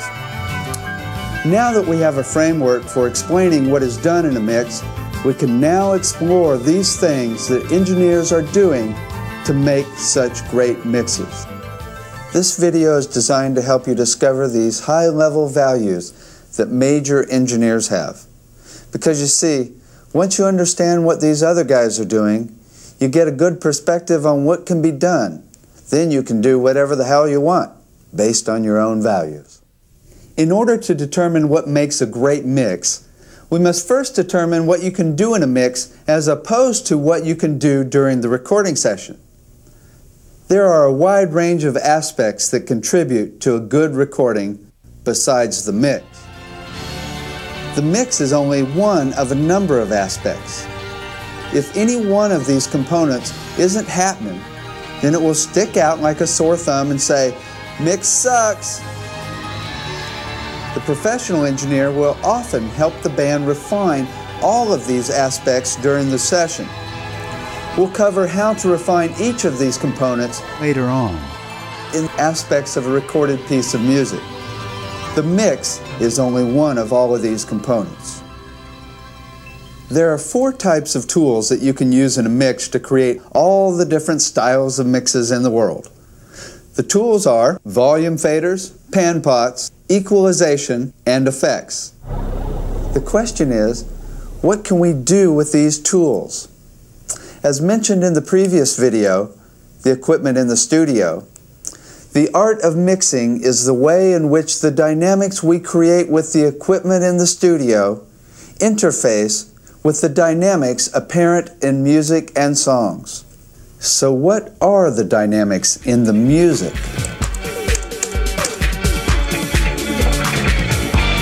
When we speak about dynamics, we're not talking about common terminology used for volume dynamics. We're not talking about changes in loudness.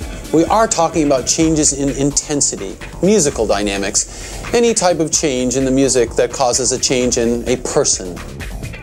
Well, the dynamics in the music are as different as people are. That which comes from music is as varied as life itself. Some people feel very strong emotions when they hear some types of music. Probably the most common dynamic that people see in music is simply up or down. Whatever the content of the up or down is, this is a common perception around music. Some people see structure in music, and sometimes they relate these structures to common structures found in the world, such as buildings, bridges, and pyramids. Some people actually see the workings of the brain in a song. They see the way in which our minds work as being the same as the flow of the song. Some people even think of songs as thought forms. In fact, some bands write their music in this way to represent the way our brains work. This explains the common theory that music is just an extension of our personalities. You've got it backwards, Grasshopper. The music came first. You are an extension of the music. Some people relate to music through music theory. They see notes on a scale, they see intervals, they see chords. They see the structure of the song in musical terminology.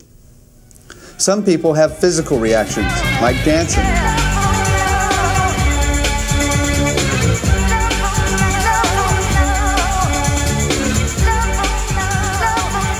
Not only does music move us physically, but there's also a whole world of music therapy based on the healing vibrations of sound. Some people see visual imagery. Walt Disney saw all kinds of things, including flying elephants. Just check out MTV to see a whole nother world of visual imagery. You might say, I see bubbles. Some people see spiritual connotations. The whole world of religious music is a good example. Some people see some music as a direct connection to God. There's a wide range of possible dynamics that music evokes in different people. Different people get different things out of music. It's true. All of the things that people get out of music are as varied as people and life itself. The trick is for the recording engineer to create musical dynamics with the equipment that match dynamics that people see in music, whatever those dynamics might be. Everything that you could possibly think of as to how music affects you or anyone else is valid. Anything anybody gets out of music is real. The art of the engineer is to enhance or bring out those musical dynamics even more with the equipment in the studio.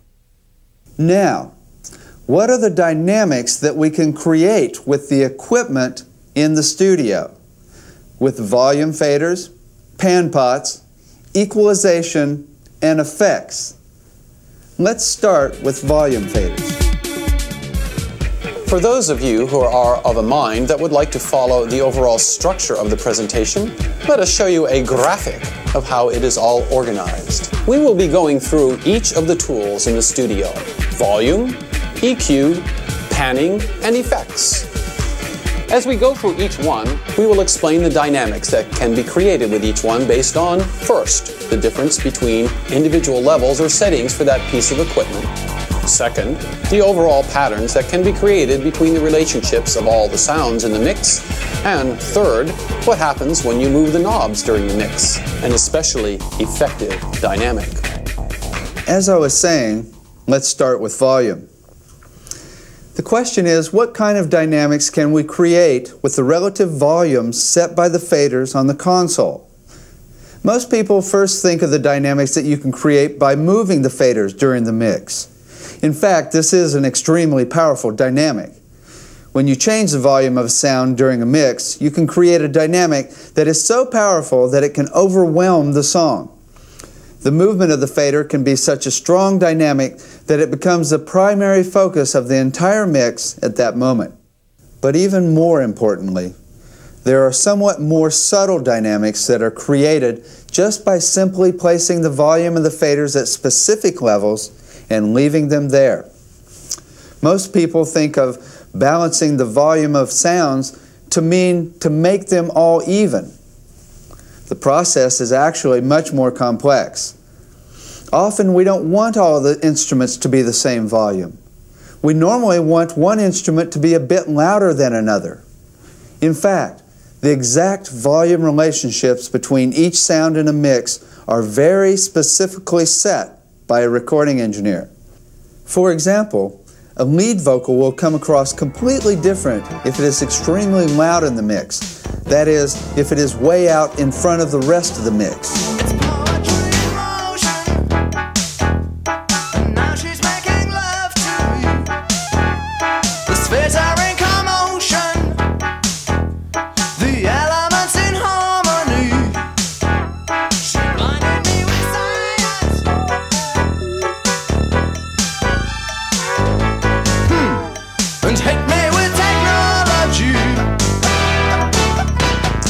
Both the singing and the message being transmitted by the lyrics will be perceived completely differently depending on how loud the vocal is in the mix.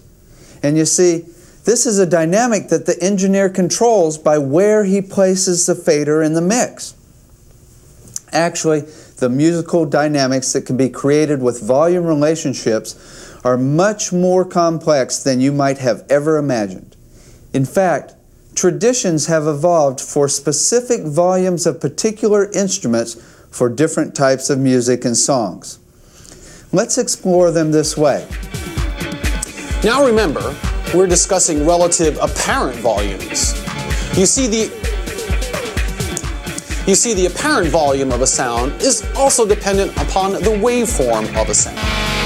For example, a chainsaw sounds louder to our ear than a flute, even if they are both exact same volume. So the apparent volume is the level that sounds seem to be to our ear. If we think of volume in decibels, based on sound pressure level, then there are around 140 different levels of volume. But in order to make this wide range of levels more accessible, let's divide them into 6 different levels like this.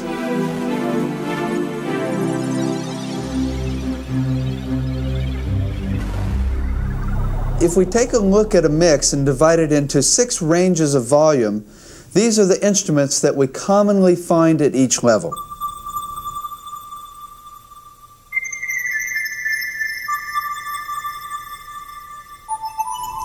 Level 1.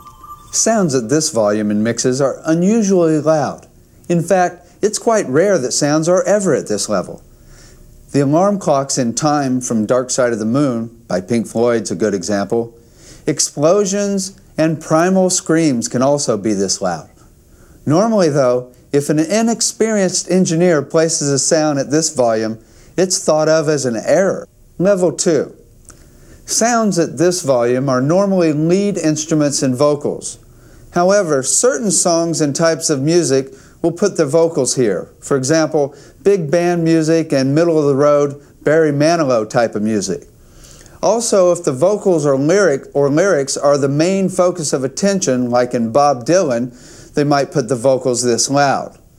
Likewise, if a song has a great singer, his or her vocals are often placed at this level in the mix. Other instruments found at this volume might include the boom in rap music, or the kick drums or toms in heavy metal. Horn blasts in big band music and symphony blasts in classical music often reach level 2. Level 3. Sounds at this volume normally consist of primary rhythm parts, such as guitar or some type of keyboard. Lead vocals in a lot of rock and roll are also set at this level. Other examples include kick drums in most heavy metal, snare drums in most dance music, most toms in most styles of music, and cymbals, with hi-hat only occasionally at this level, although jazz and dance music often place it here. Phil Collins is probably about the first person to place reverb on the drums at this level, level 3. Level 4. Sounds at this level include rhythm beds and chordal pads such as background piano, keys, or guitar. Drums in a lot of jazz, middle-of-the-road, and easy rock are also at this level. When reverb is noticeable as a sound on its own, it's normally here. Background vocals and strings are also often at this level, but of course they can vary. Level 5. Sounds at this level include things like the kick drum in jazz and big band music. Lots of effects and reverb often get placed here so that you can only hear them if you listen closely. Background vocals sometimes also get relegated to this level. Some producers also use this level to make their mark. Level 6. Sounds at this level are so soft that they are hard to detect. Pink Floyd is famous for adding little whispers or almost subliminal sounds to draw you into the mix. Sounds at this level can be very effective, but it's important they serve to add to the overall mix in some way. If these sounds do not fit just right, they can sound just like noise. This chart of the 6 different levels has only been presented to give us a framework so we can now explore all the different levels for each instrument in different styles of music. As you will see, different instruments are commonly placed at different levels. Let's take a look. I don't believe it. There she goes again. She's tied it up. I can't find anything. All my tubes and wires, careful notes. Now, as previously mentioned, different styles of music have developed their own traditions as to the volume that particular instruments are placed within a mix. Let's look at each type of sound individually. What about vocals? Let's take a look at various examples of vocals being placed at different levels in the mix. Think about it. Vocals are commonly mixed at different levels for different types of music and for different types of songs. For example, probably the loudest we hear vocals is a cappella. Just kidding. Vocals are commonly quite loud in middle-of-the-road music. I got it back, I got it back, and that ain't good. Of course, in opera, the vocals are also quite loud. The vocals are commonly mixed loudly in folk music as well. I'm a guitar man. Whoa. I'm a guitar man. Whoa. I'm a guitar man. And in big band music. So when you hear it thunder, don't you run under a tree. There'll be pennies from heaven for you and me. Don't you know there's bound to be pennies from heaven for you and me? in country music. So baby, just leave me and say goodbye. Come on now, let me go, babe. Come on, baby, now let me go. Oh, come on now, let me. Besides the style of music dictating the level of vocals, the song can also make a big difference. Songs where the lyrics are the focus of the entire song often have the vocals mixed right out front. Bob Dylan's a perfect example. On the other hand, think of examples where the vocals are mixed quite low as level 4 even. An example of vocals being so low are those in songs by Enya. Commonly, vocals are mixed quite low in a lot of types of rock and roll. Perfect example is Pink Floyd or any alternative rock. Besides the style of music, there are a number of reasons that you might turn the vocals up or down in a mix. If they suck, you normally shouldn't put them out front, whereas if they're great, show them off. Now, what about snare? Same as with vocals, the volume that a snare is placed in a mix is dependent on the style of music and the song. Big band music and jazz often have the snare mixed quite low as level 4. Just ask me if you're in doubt, 'cause I'm hip. Now I'm deep into Zen, meditation, and macrobiotics. As soon as I can, I intend to get into narcotics. 'Cause I'm cool as a cute. It is also interesting to note that a lot of easy rock and ballads commonly mix the snare quite low.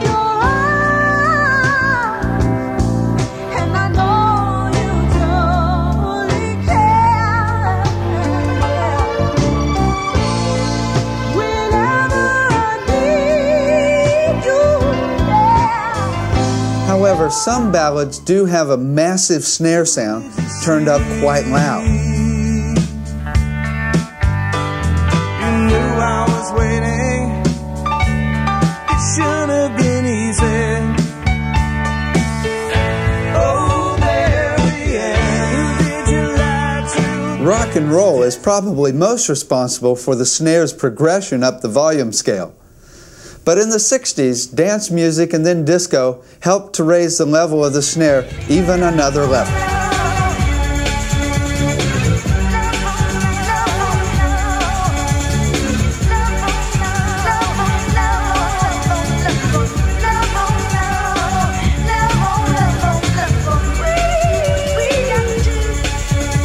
These days, some types of rock and roll have the snare as loud as level 2.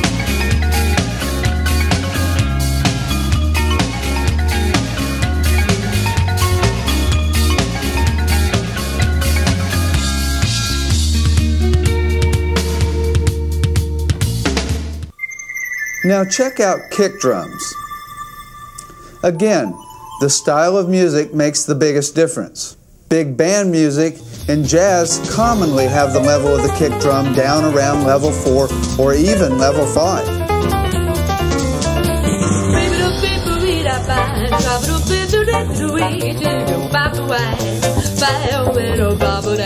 It's also interesting that even a lot of Jimi Hendrix's music was mixed with the kick drum down around level 4 so that you could hardly hear it.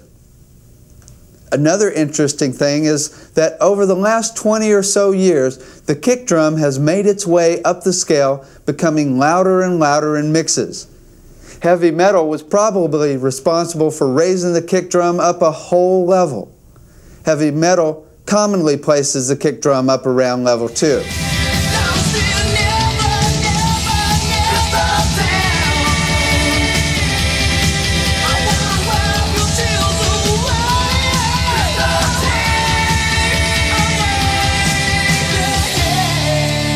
Rap, and now hip-hop, have almost taken it off the top of the scale. Yeah!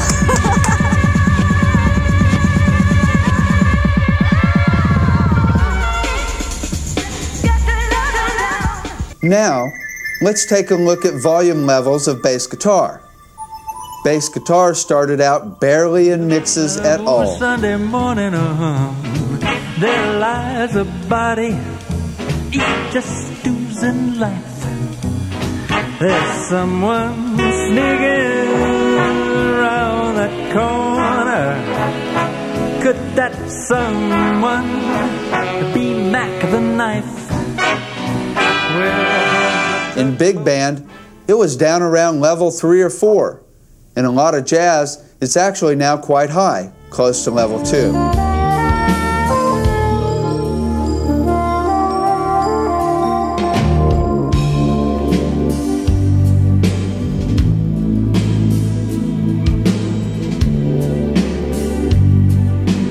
Even in a lot of rock and roll, the bass guitar is not as loud as many people often think, although it does vary a lot.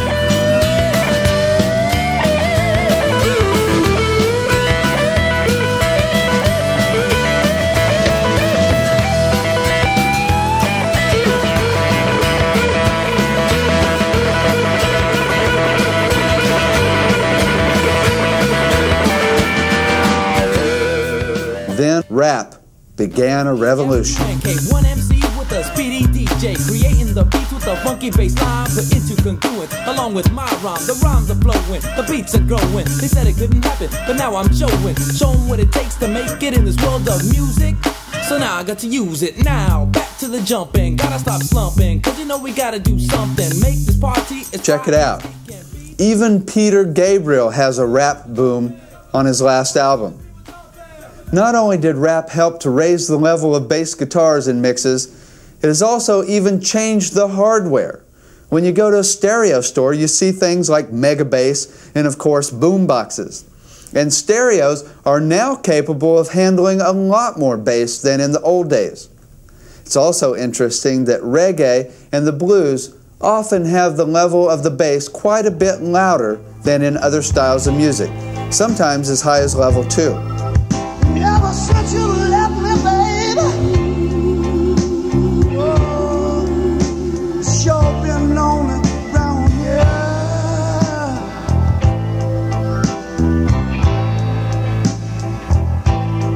I got every reason for crying, but they ain't got no blues, no, not me, dear. Ain't got no blues. Commonly, the fewer instruments in a mix, the louder the bass. This is probably because you need something to fill out the space between the speakers. If you have a lot of instruments in a mix, there just isn't enough room for the bass guitar. Also, a bass will mask the other sounds if too loud, so it is often mixed at a low volume to leave more space for the other sounds in the mix. What about toms? Toms are commonly mixed lower than most people think in most types of music. Toms are probably mixed low because often the bleed of the cymbals in the tom mics are annoying.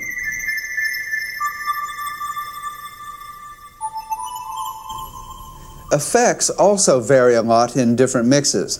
Reverb has progressed up the scale over the years. In fact, it was probably Phil Collins and Genesis who were responsible for raising the level of reverb an entire level.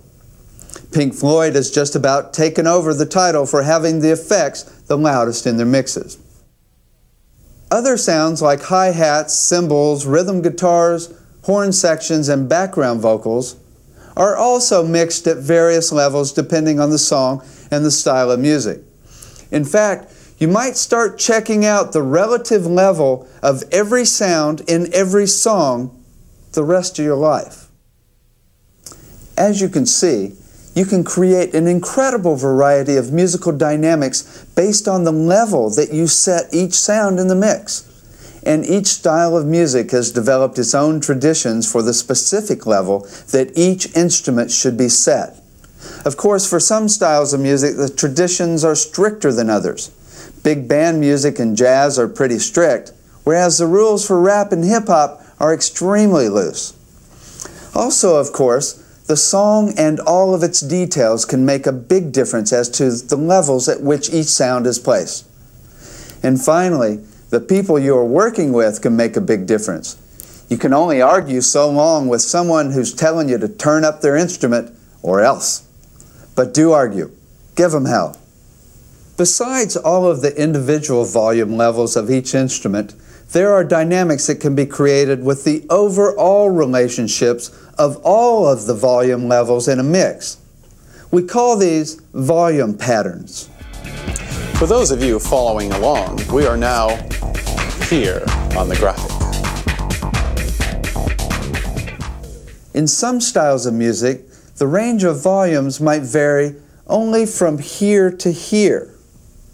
New Age music, alternative rock, middle-of-the-road music, country music, and easy rock are often mixed this way, such that there is very little difference between the softest and loudest sound in the mix. Muzak might be said to be the extreme example. All sounds are pretty even in volume, such that none ever jumps out and shocks us. This might be totally appropriate for a love song. On the other hand, some styles of music are mixed with extreme variations between the softest and loudest sounds, like this. Commonly, lots of rock and roll is mixed this way. Also, big band music is a perfect example of this type of mix. You might have extremely soft sounds followed by huge horn blasts. Pink Floyd's well known for trying to shock the hell out of you with alarm clocks and explosions. It can be quite fun and exhilarating. Besides the style of music, the type of song can also make a big difference as to the overall range of volume levels. For example, a love song might be mixed quite evenly. A song about explosive behavior might be quite uneven. Here we are again. Volumes can not only range in dynamics from the softest to the loudest sound in the mix, but an individual sound can be raised and lowered within the song. Anytime faders are moved while a sound is playing, the dynamic created tends to be very intense. If the level of a sound is changed at a good transition point, such as the beginning of a chorus or a lead break, a dynamic's created, but it's not nearly as intense as when changing a sound while it's playing. Let me show you a magic trick. If you bring a sound out front by turning the volume up at the beginning of a song, you can then turn that sound down, and since we heard it so well, it will be clear in our brain what that sound is doing, even if it is then set back low in the mix. Then bring up another sound in the mix so we can check it out, and then bring it down in the mix, and once we hear a sound loud and clear, it doesn't have to continue to be loud in order to recognize it. If you keep doing this, you can create the illusion that all the sounds in the mix are loud and clear. Sometimes, of course, the volume of the entire mix can be raised or lowered. The overall volume can be cut or boosted or gradually faded. Such dynamics can be very effective if appropriate for the song. Besides moving a fader to create volume dynamics, commonly you need to adjust levels just to keep the volumes more even. An engineer often must constantly adjust levels up and down just to keep things even. Compressor limiters can only do so much before they make a sound unnatural. Therefore, another dynamic that can be created with the faders is to actually even out the volumes more by moving the faders throughout the mix. Oh, we're right about here now. Now, how can you create musical dynamics with equalization? Well, just as with volume faders, there's a large and complex world of EQ relationships between instruments in the mix. There are two main types of considerations that professional recording engineers use when equalizing sounds for a mix. The first is based on how the sound sounds by itself, in solo, the primary consideration when first EQing the sound at the beginning of the recording session. This consideration is usually based on whether you are going for a sound that is natural or interesting. The second consideration is how the sound sounds in the mix, relative to the other instruments, and is of the utmost importance of the two.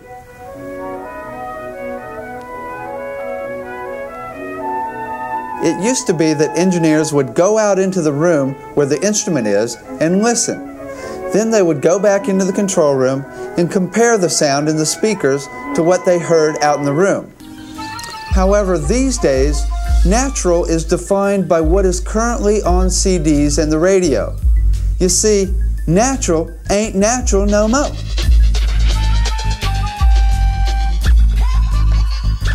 We have become addicted to crisper, brighter, cleaner, as well as fatter, fuller, and bigger. Therefore, to make sounds sound natural can be boring and unnaturally dull by today's standards. What we hear on the radio and on CDs these days are much brighter and crisper than the real thing. Now, what we consider to be natural is an average of what we hear on the market daily.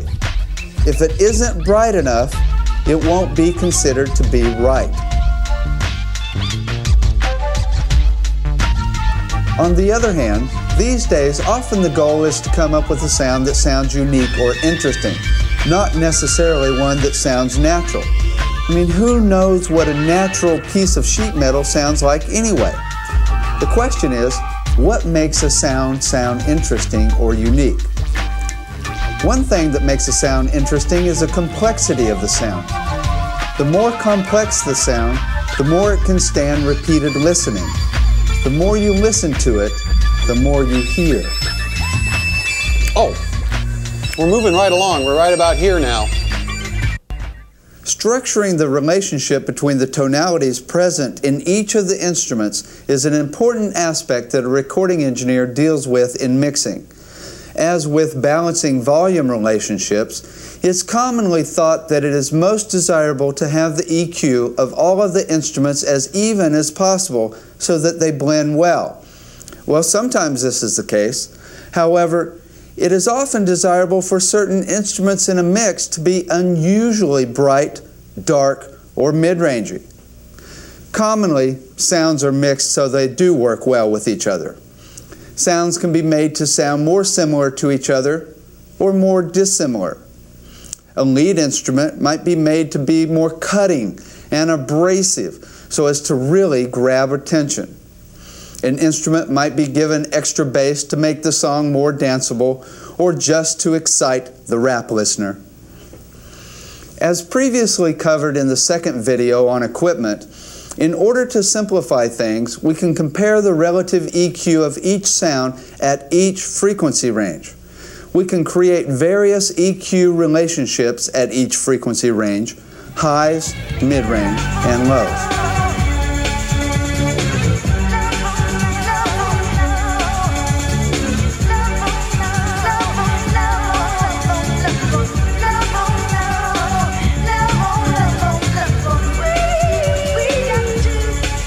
Although there are a wide range of possibilities for creating EQ dynamics, there's only so much you can do to be creative with EQ. Commonly, the goal, especially for the beginning engineer, is not to be creative with EQ, but to get things just to sound normal, to sound right. Most people are glad if they can just get a mix to sound right. In fact, the boundaries of how creative you can be with EQ before it sounds weird is quite limited. If you go beyond these limits, you're normally no longer being creative. You just have a bad mix. The trick is to learn the limits so that you can be creative within the limits of sanity. The goal is to get to the point where you know the limits of creativity so well that you can EQ something a little off-center. You can make something sound a little strange as an effect. This is when you're truly being creative with EQ. It's funny, the problem comes when you create EQ that is a bit off-center from being exactly natural as an effect, and someone in the band complains that the instrument doesn't sound right. Not only should any unusual EQ be appropriate for the style of music in the song, but you can only do it if the band will let you, or if you can convince them how it works and how cool it is. We're right about here now. Because we are so limited as to how creative we can be with EQ, to make EQ changes in a sound while it is playing creates a dynamic that is extremely noticeable. If not appropriate for the song, this could be quite distracting. A good example of where this has been done well is in Aqualung by Jethro Tull, where the voice goes to a telephone-like voice. Pink Floyd also did it in Wish You Were Here, where the acoustic guitar goes into a little box type of sound. Currently, it is considered to be very unusual to actually change EQ settings during a mix. However, it just might be the next creative frontier, especially for those mixing hip-hop and the like. As we continue our overview of the way that you can use studio equipment to create different musical dynamics, we have evolved to here. As previously discussed, panning is mapped out visually as a function of left to right. The big question is, what kind of musical dynamics can you create with the placement of pan pots on the mixer? If we think of the space between the speakers as a palette, and the sounds are the colors that we place on the palette, then panning can be based on crowd control. You might want some sounds to be panned as far from each other as possible in order to create clarity. Such a dynamic might be appropriate for certain types of music like acoustic jazz, folk music, and bluegrass. On the other hand, sounds may be panned such that they overlap in order to create a wall of sound, making the mix seem more cohesive. This is commonly done in heavy metal, alternative rock, and new age music. However, panning is often done based on certain traditions that have developed over the years, defining the norm for panning particular instruments. Also, particular styles of music have developed their own traditions for the placement of particular instruments left to right in the stereo field. In fact, it is almost like if you follow these traditions, you create a dynamic that is transparent and lets the music through more.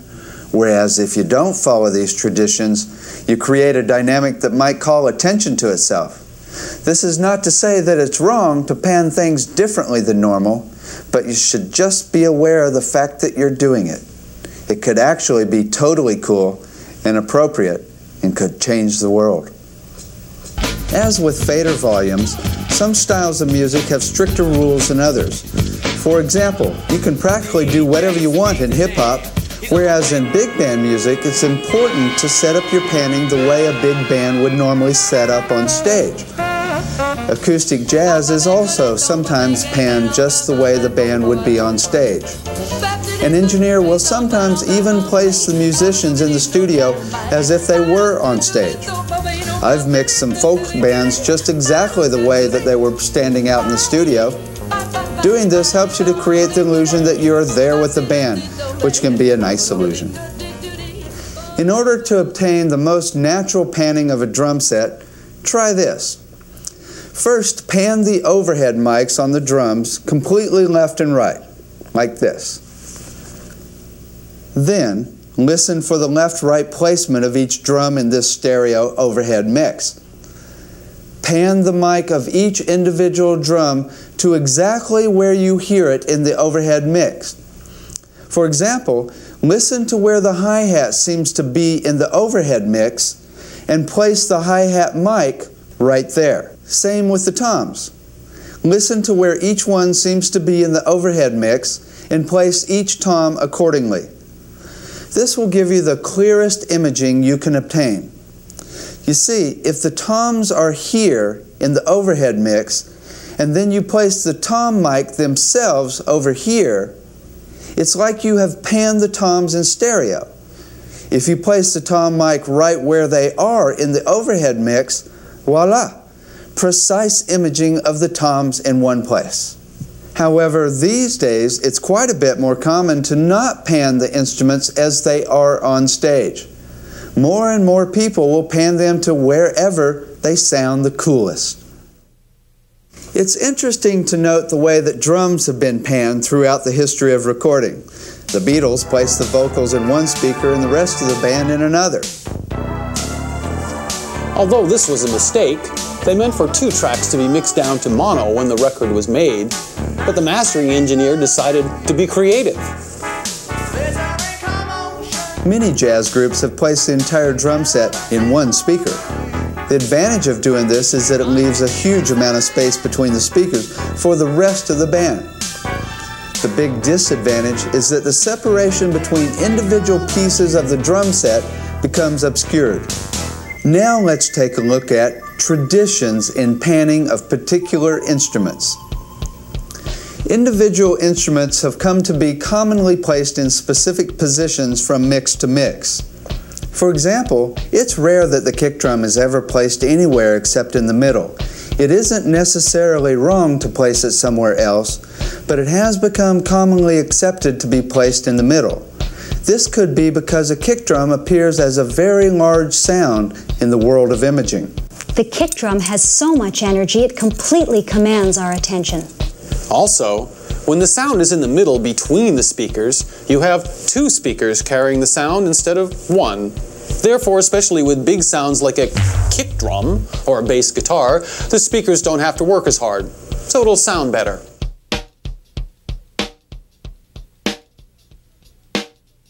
The snare drum is most commonly placed in the middle.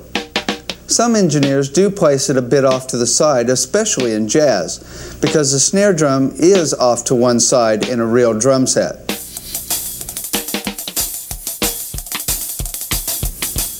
The hi-hat is often placed off to one side also. It seems that most engineers will place the hi-hat halfway between the middle and the left side, like this. However, if you are creating a mix that is meant to be more spatial, it might be appropriate to pan the hi-hat all the way to one side. Now, in house music and hip-hop, not only can the hi-hat be panned anywhere, it is commonly moving during the entire mix and is sometimes recorded with a delay on it.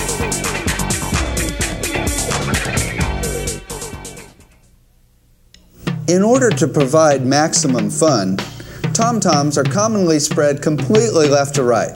However, for natural panning, the rack toms are sometimes placed in the middle, just like on a real drum set.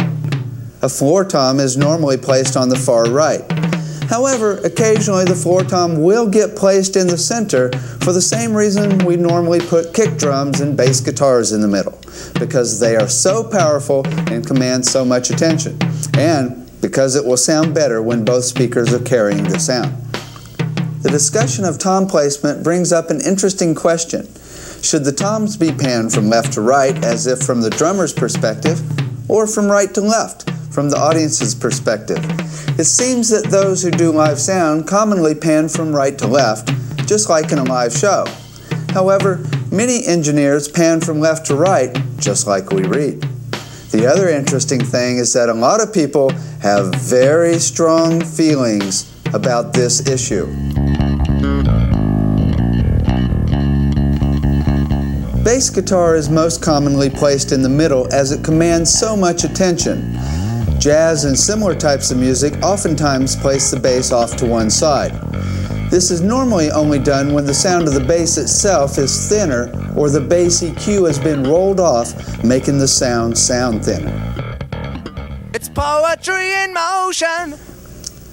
Lead vocals are overwhelmingly placed smack dab in the middle. If they are recorded in stereo, doubled, sung twice, or made into stereo with an effect, the stereo effect is normally spread evenly left to right.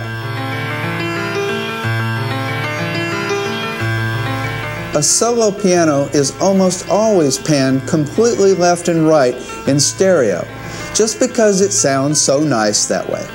Magical. If the mix is too busy already, that is, if there are a whole lot of instruments in the mix, sometimes it's still panned in stereo. Sometimes it is panned in mono when the mix is really busy. The left-right placement is completely dependent on the placement of the rest of the sounds in the mix when in mono. Again, you can do whatever you want with individual instrument sounds, depending on the style of music. This is just to let you know what is commonly done because a lot of people want their mixes to sound like what is on the radio. Any placement of individual instruments other than the above norms might be considered unusual, but it also just might be considered inappropriate. Besides individual placement of sounds between the speakers, Even more important are the overall patterns you can create by panning in the overall mix. So, now, here. With panning, you can create a symmetrical mix,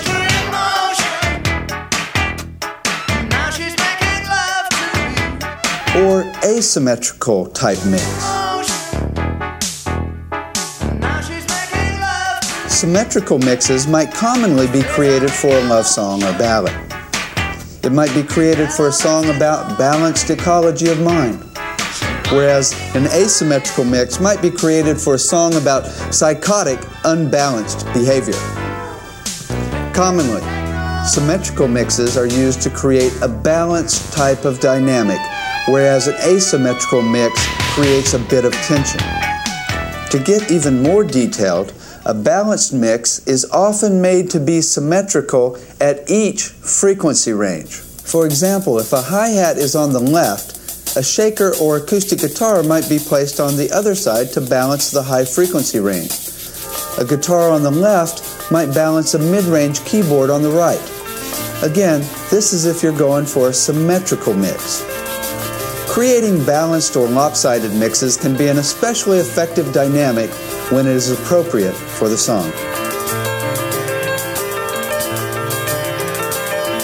Movement of a sound from left to right during a mix also will create a very intense dynamic, so most engineers normally save such drastic creativity for special occasions. There are a number of ways that a sound can be moved this way, creating innumerable patterns of movement. Possibilities range from short, minuscule moves to full range and wide sweeping moves that go the full sweep from speaker to speaker, from pans that move slowly to pans that zoom back and forth between the speakers. Obviously, when it's appropriate for the song, this can be a great effect. Hendrix did it a lot, especially in crosstown traffic. Led Zeppelin went bananas in Whole Lotta Love.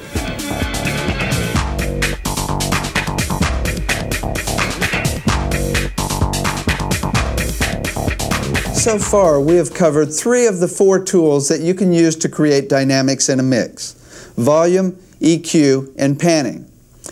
Now, what type of dynamics can be created with effects? Well, there's an incredibly wide range of effects, and the dynamics that they create range from very subtle to very shocking, mesmerizing, and world-changing.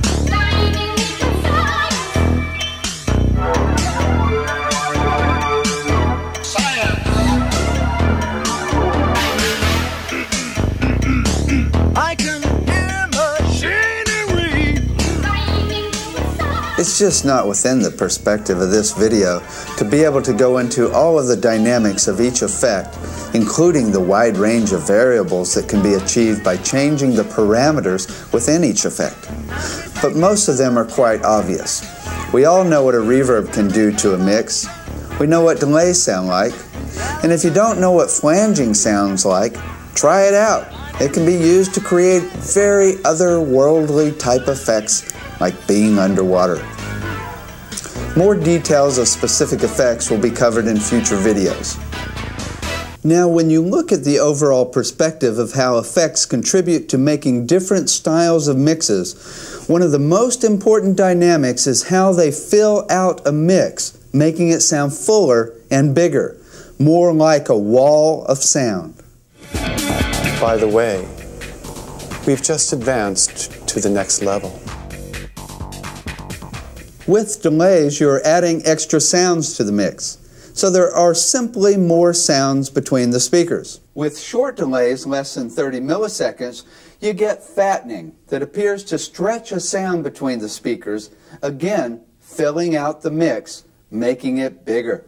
Flanging, chorusing, and phasing are all based on short delay times, so they too will tend to make the mix sound bigger and fuller.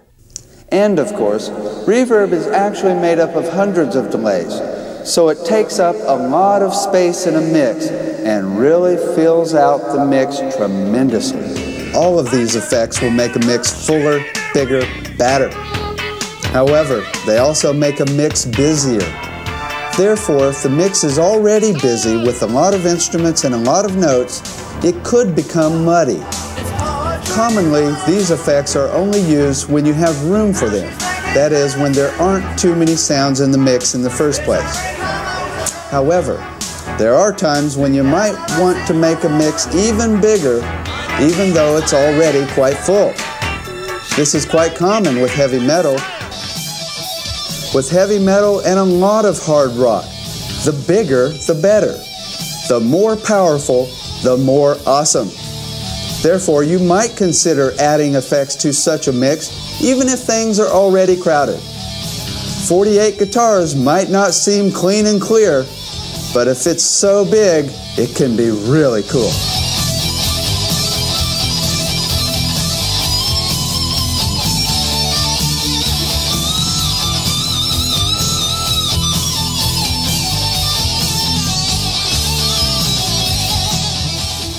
Now, certain types of music are commonly mixed with very few effects in order to create a sparse mix, where every single sound is completely separate from every other sound in the mix, and where each sound is easily distinguishable from all the other sounds in the mix.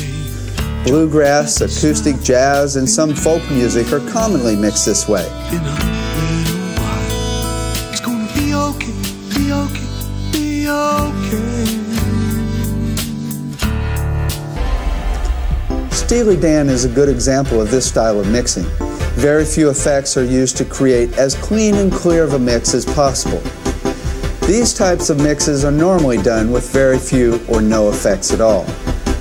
On the other hand, many styles of music are commonly mixed with a good amount of effects to create either a massive wall of sound type of mix or to create a spacious or spacey type of mix like Pink Floyd. It was Phil Spector who was known for first creating these types of mixes. For the longest time, everybody was addicted to clarity. Then Phil came along, started adding more and more instruments to the mix, and started using reverb to really fill out the space between the speakers. His mixes were dubbed the Wall of Sound. These days, we've taken this concept to the extreme. Just how many sounds can we fit in this space between the speakers? A lot of space rock, heavy metal, hard rock, alternative music, grunge, and even new age are commonly mixed with a lot of effects. Now, if we use the analogy of a mix being like the thoughts in your brain, a clean, clear mix would be like this.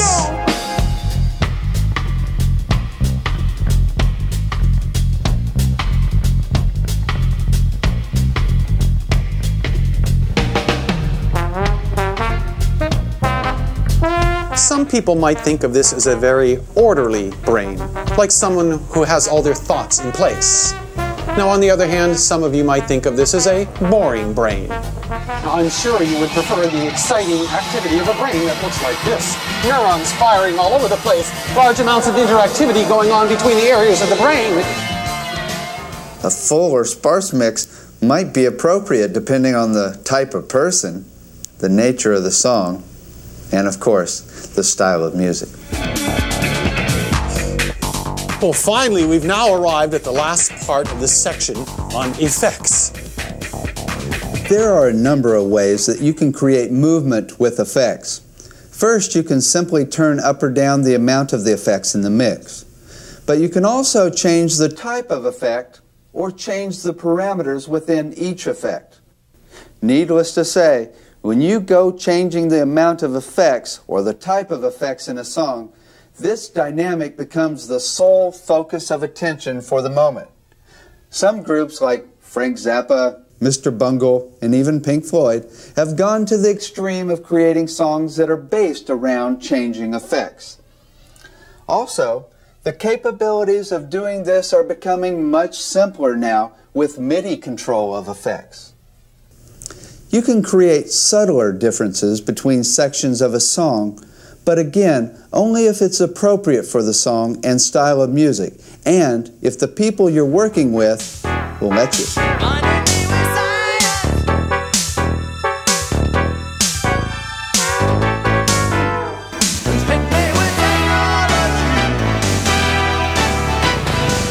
We have now covered all of the 4 tools that can be used to create dynamics in a mix. By using the tools together to create combinations of dynamics, we can create all the different styles of mixes in the world. Let's look at how they can work together to create really major dynamics.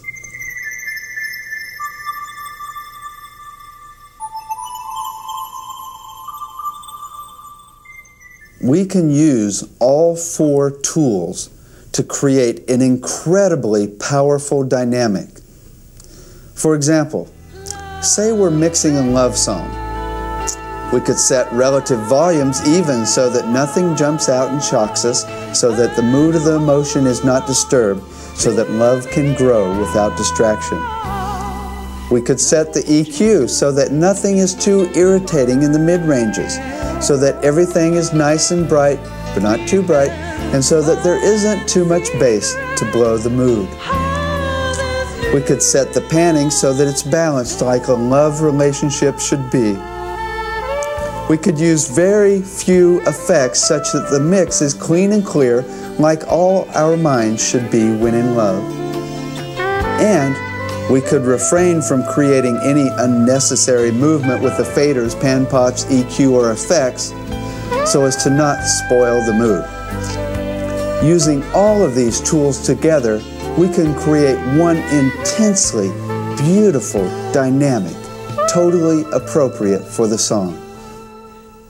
It's like being another musician in the band. It's like the equipment in the studio is your instrument. On the other hand, if we're mixing some rock and roll or even hip-hop, we might set volume relationships to be quite uneven, really soft sounds, and then it jumps out and grabs your attention, creating a very exciting dynamic. Fun, not boring at all.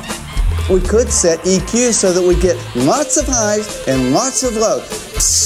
Boom! And we could EQ some sounds so they cut through and are edgy in the mid-range, making the whole mix jump out and grab your attention, forcing you to dance and forcing you to smile. We could set the panning to be unbalanced, creating tension and making the mix unusual. Let's have some fun. Rock and roll. We could add all kinds of different effects, making the mix interesting at every single moment. Let's not fool around. Let's change the world. Enough of the status quo. We could also have things zooming left and right with panning, volumes going up and down, EQ changing throughout the mix, and effects not only going up and down, but also the parameters of the effect changing constantly throughout the entire mix. When you pull them all together, we can create one hell of an exciting and exhilarating mix. These are 2 extreme types of mixes that we could create with all of the tools, all of the equipment in the studio. There are a million possibilities of dynamics between these 2 extremes, and all mixes in the world fall somewhere in between these 2 extremes. Now, one of the most powerful dynamics that a recording engineer can create is to first create a context. That is, create a mix where all of the tools are working together to create a cohesive style of mix. Then, without warning, completely change all of the parameters of the mix with all 4 of the tools to create a completely different style of mix. Yes did it with Owner of a Lonely Heart. They took a screaming electric guitar sound, and in a single moment it breaks down into a 50s style recording of a drum set with dull EQ and mics 20 feet away. Then, all of a sudden, it's back to a screaming guitar synthesizer type sound that is extremely edgy. The sudden change in mix parameters was quite affecting.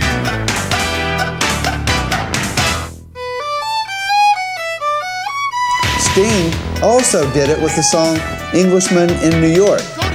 The song goes from a jazzy groove with a jazz style mix, very few effects, very clean sounding, to all of a sudden a huge drum sound with tons of reverb. Then all of a sudden we're back to the simple, clear jazz mix. Awesome, exhilarating, and quite interesting. Of course, you can only create such dramatic mix dynamics if it's appropriate for the song. In fact, I'm always on the lookout for bands that have written songs where such cool dynamics are appropriate. This was obviously one of Frank Zappa's favorite techniques. Mr. Bungle has taken the concept to the extreme. Every 30 seconds, the song in the mix changes completely. To do this can be shocking. It can even blow people's minds. It shows people that their reality is just an illusion, that it could all change at any moment. But best of all, it shows perspective. It shows people that they need not stay stuck in their current reality. They only need to put a different mix on the situation. All of the mixes in the world are created with just these 4 tools: volume, EQ, panning, and effects. Every mix for every style of music in the world is made up with these 4 tools and the wide range of dynamics that they can create. The art of mixing is the way the dynamics we create with the equipment in the studio interface with the dynamics apparent in music and songs. Now that we have covered all of the dynamics that you can create with the equipment, we can now begin to explore all of the different relationships between mixing dynamics and the dynamics that people perceive in music. However, we'll let you begin this lifelong exploration on your own.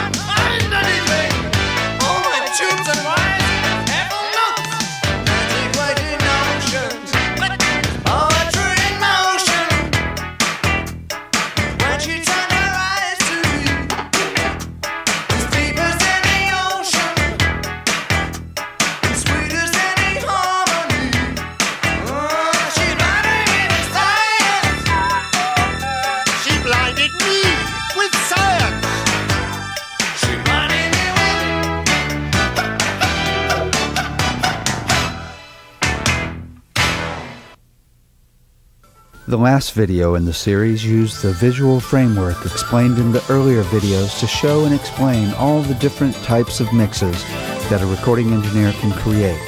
Particularly, it shows the traditions that have developed over the years for mixing different styles of music. In this last video, we have covered and you have learned about the wide range of emotional dynamics that are found in music: emotions, structures, physical reactions, visual imagery, and spiritual aspects. We then covered the dynamics that can be created with each of the 4 tools based on individual settings, patterns of settings, and movement. We showed how different individual volumes create dynamics.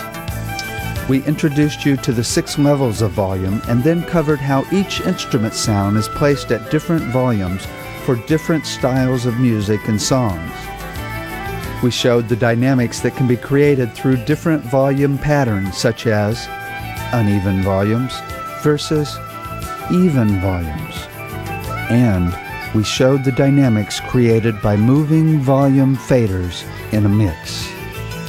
We then went through different EQ dynamics created by EQing individual sounds. We then covered the more intense dynamic created by the overall EQ, or EQ patterns.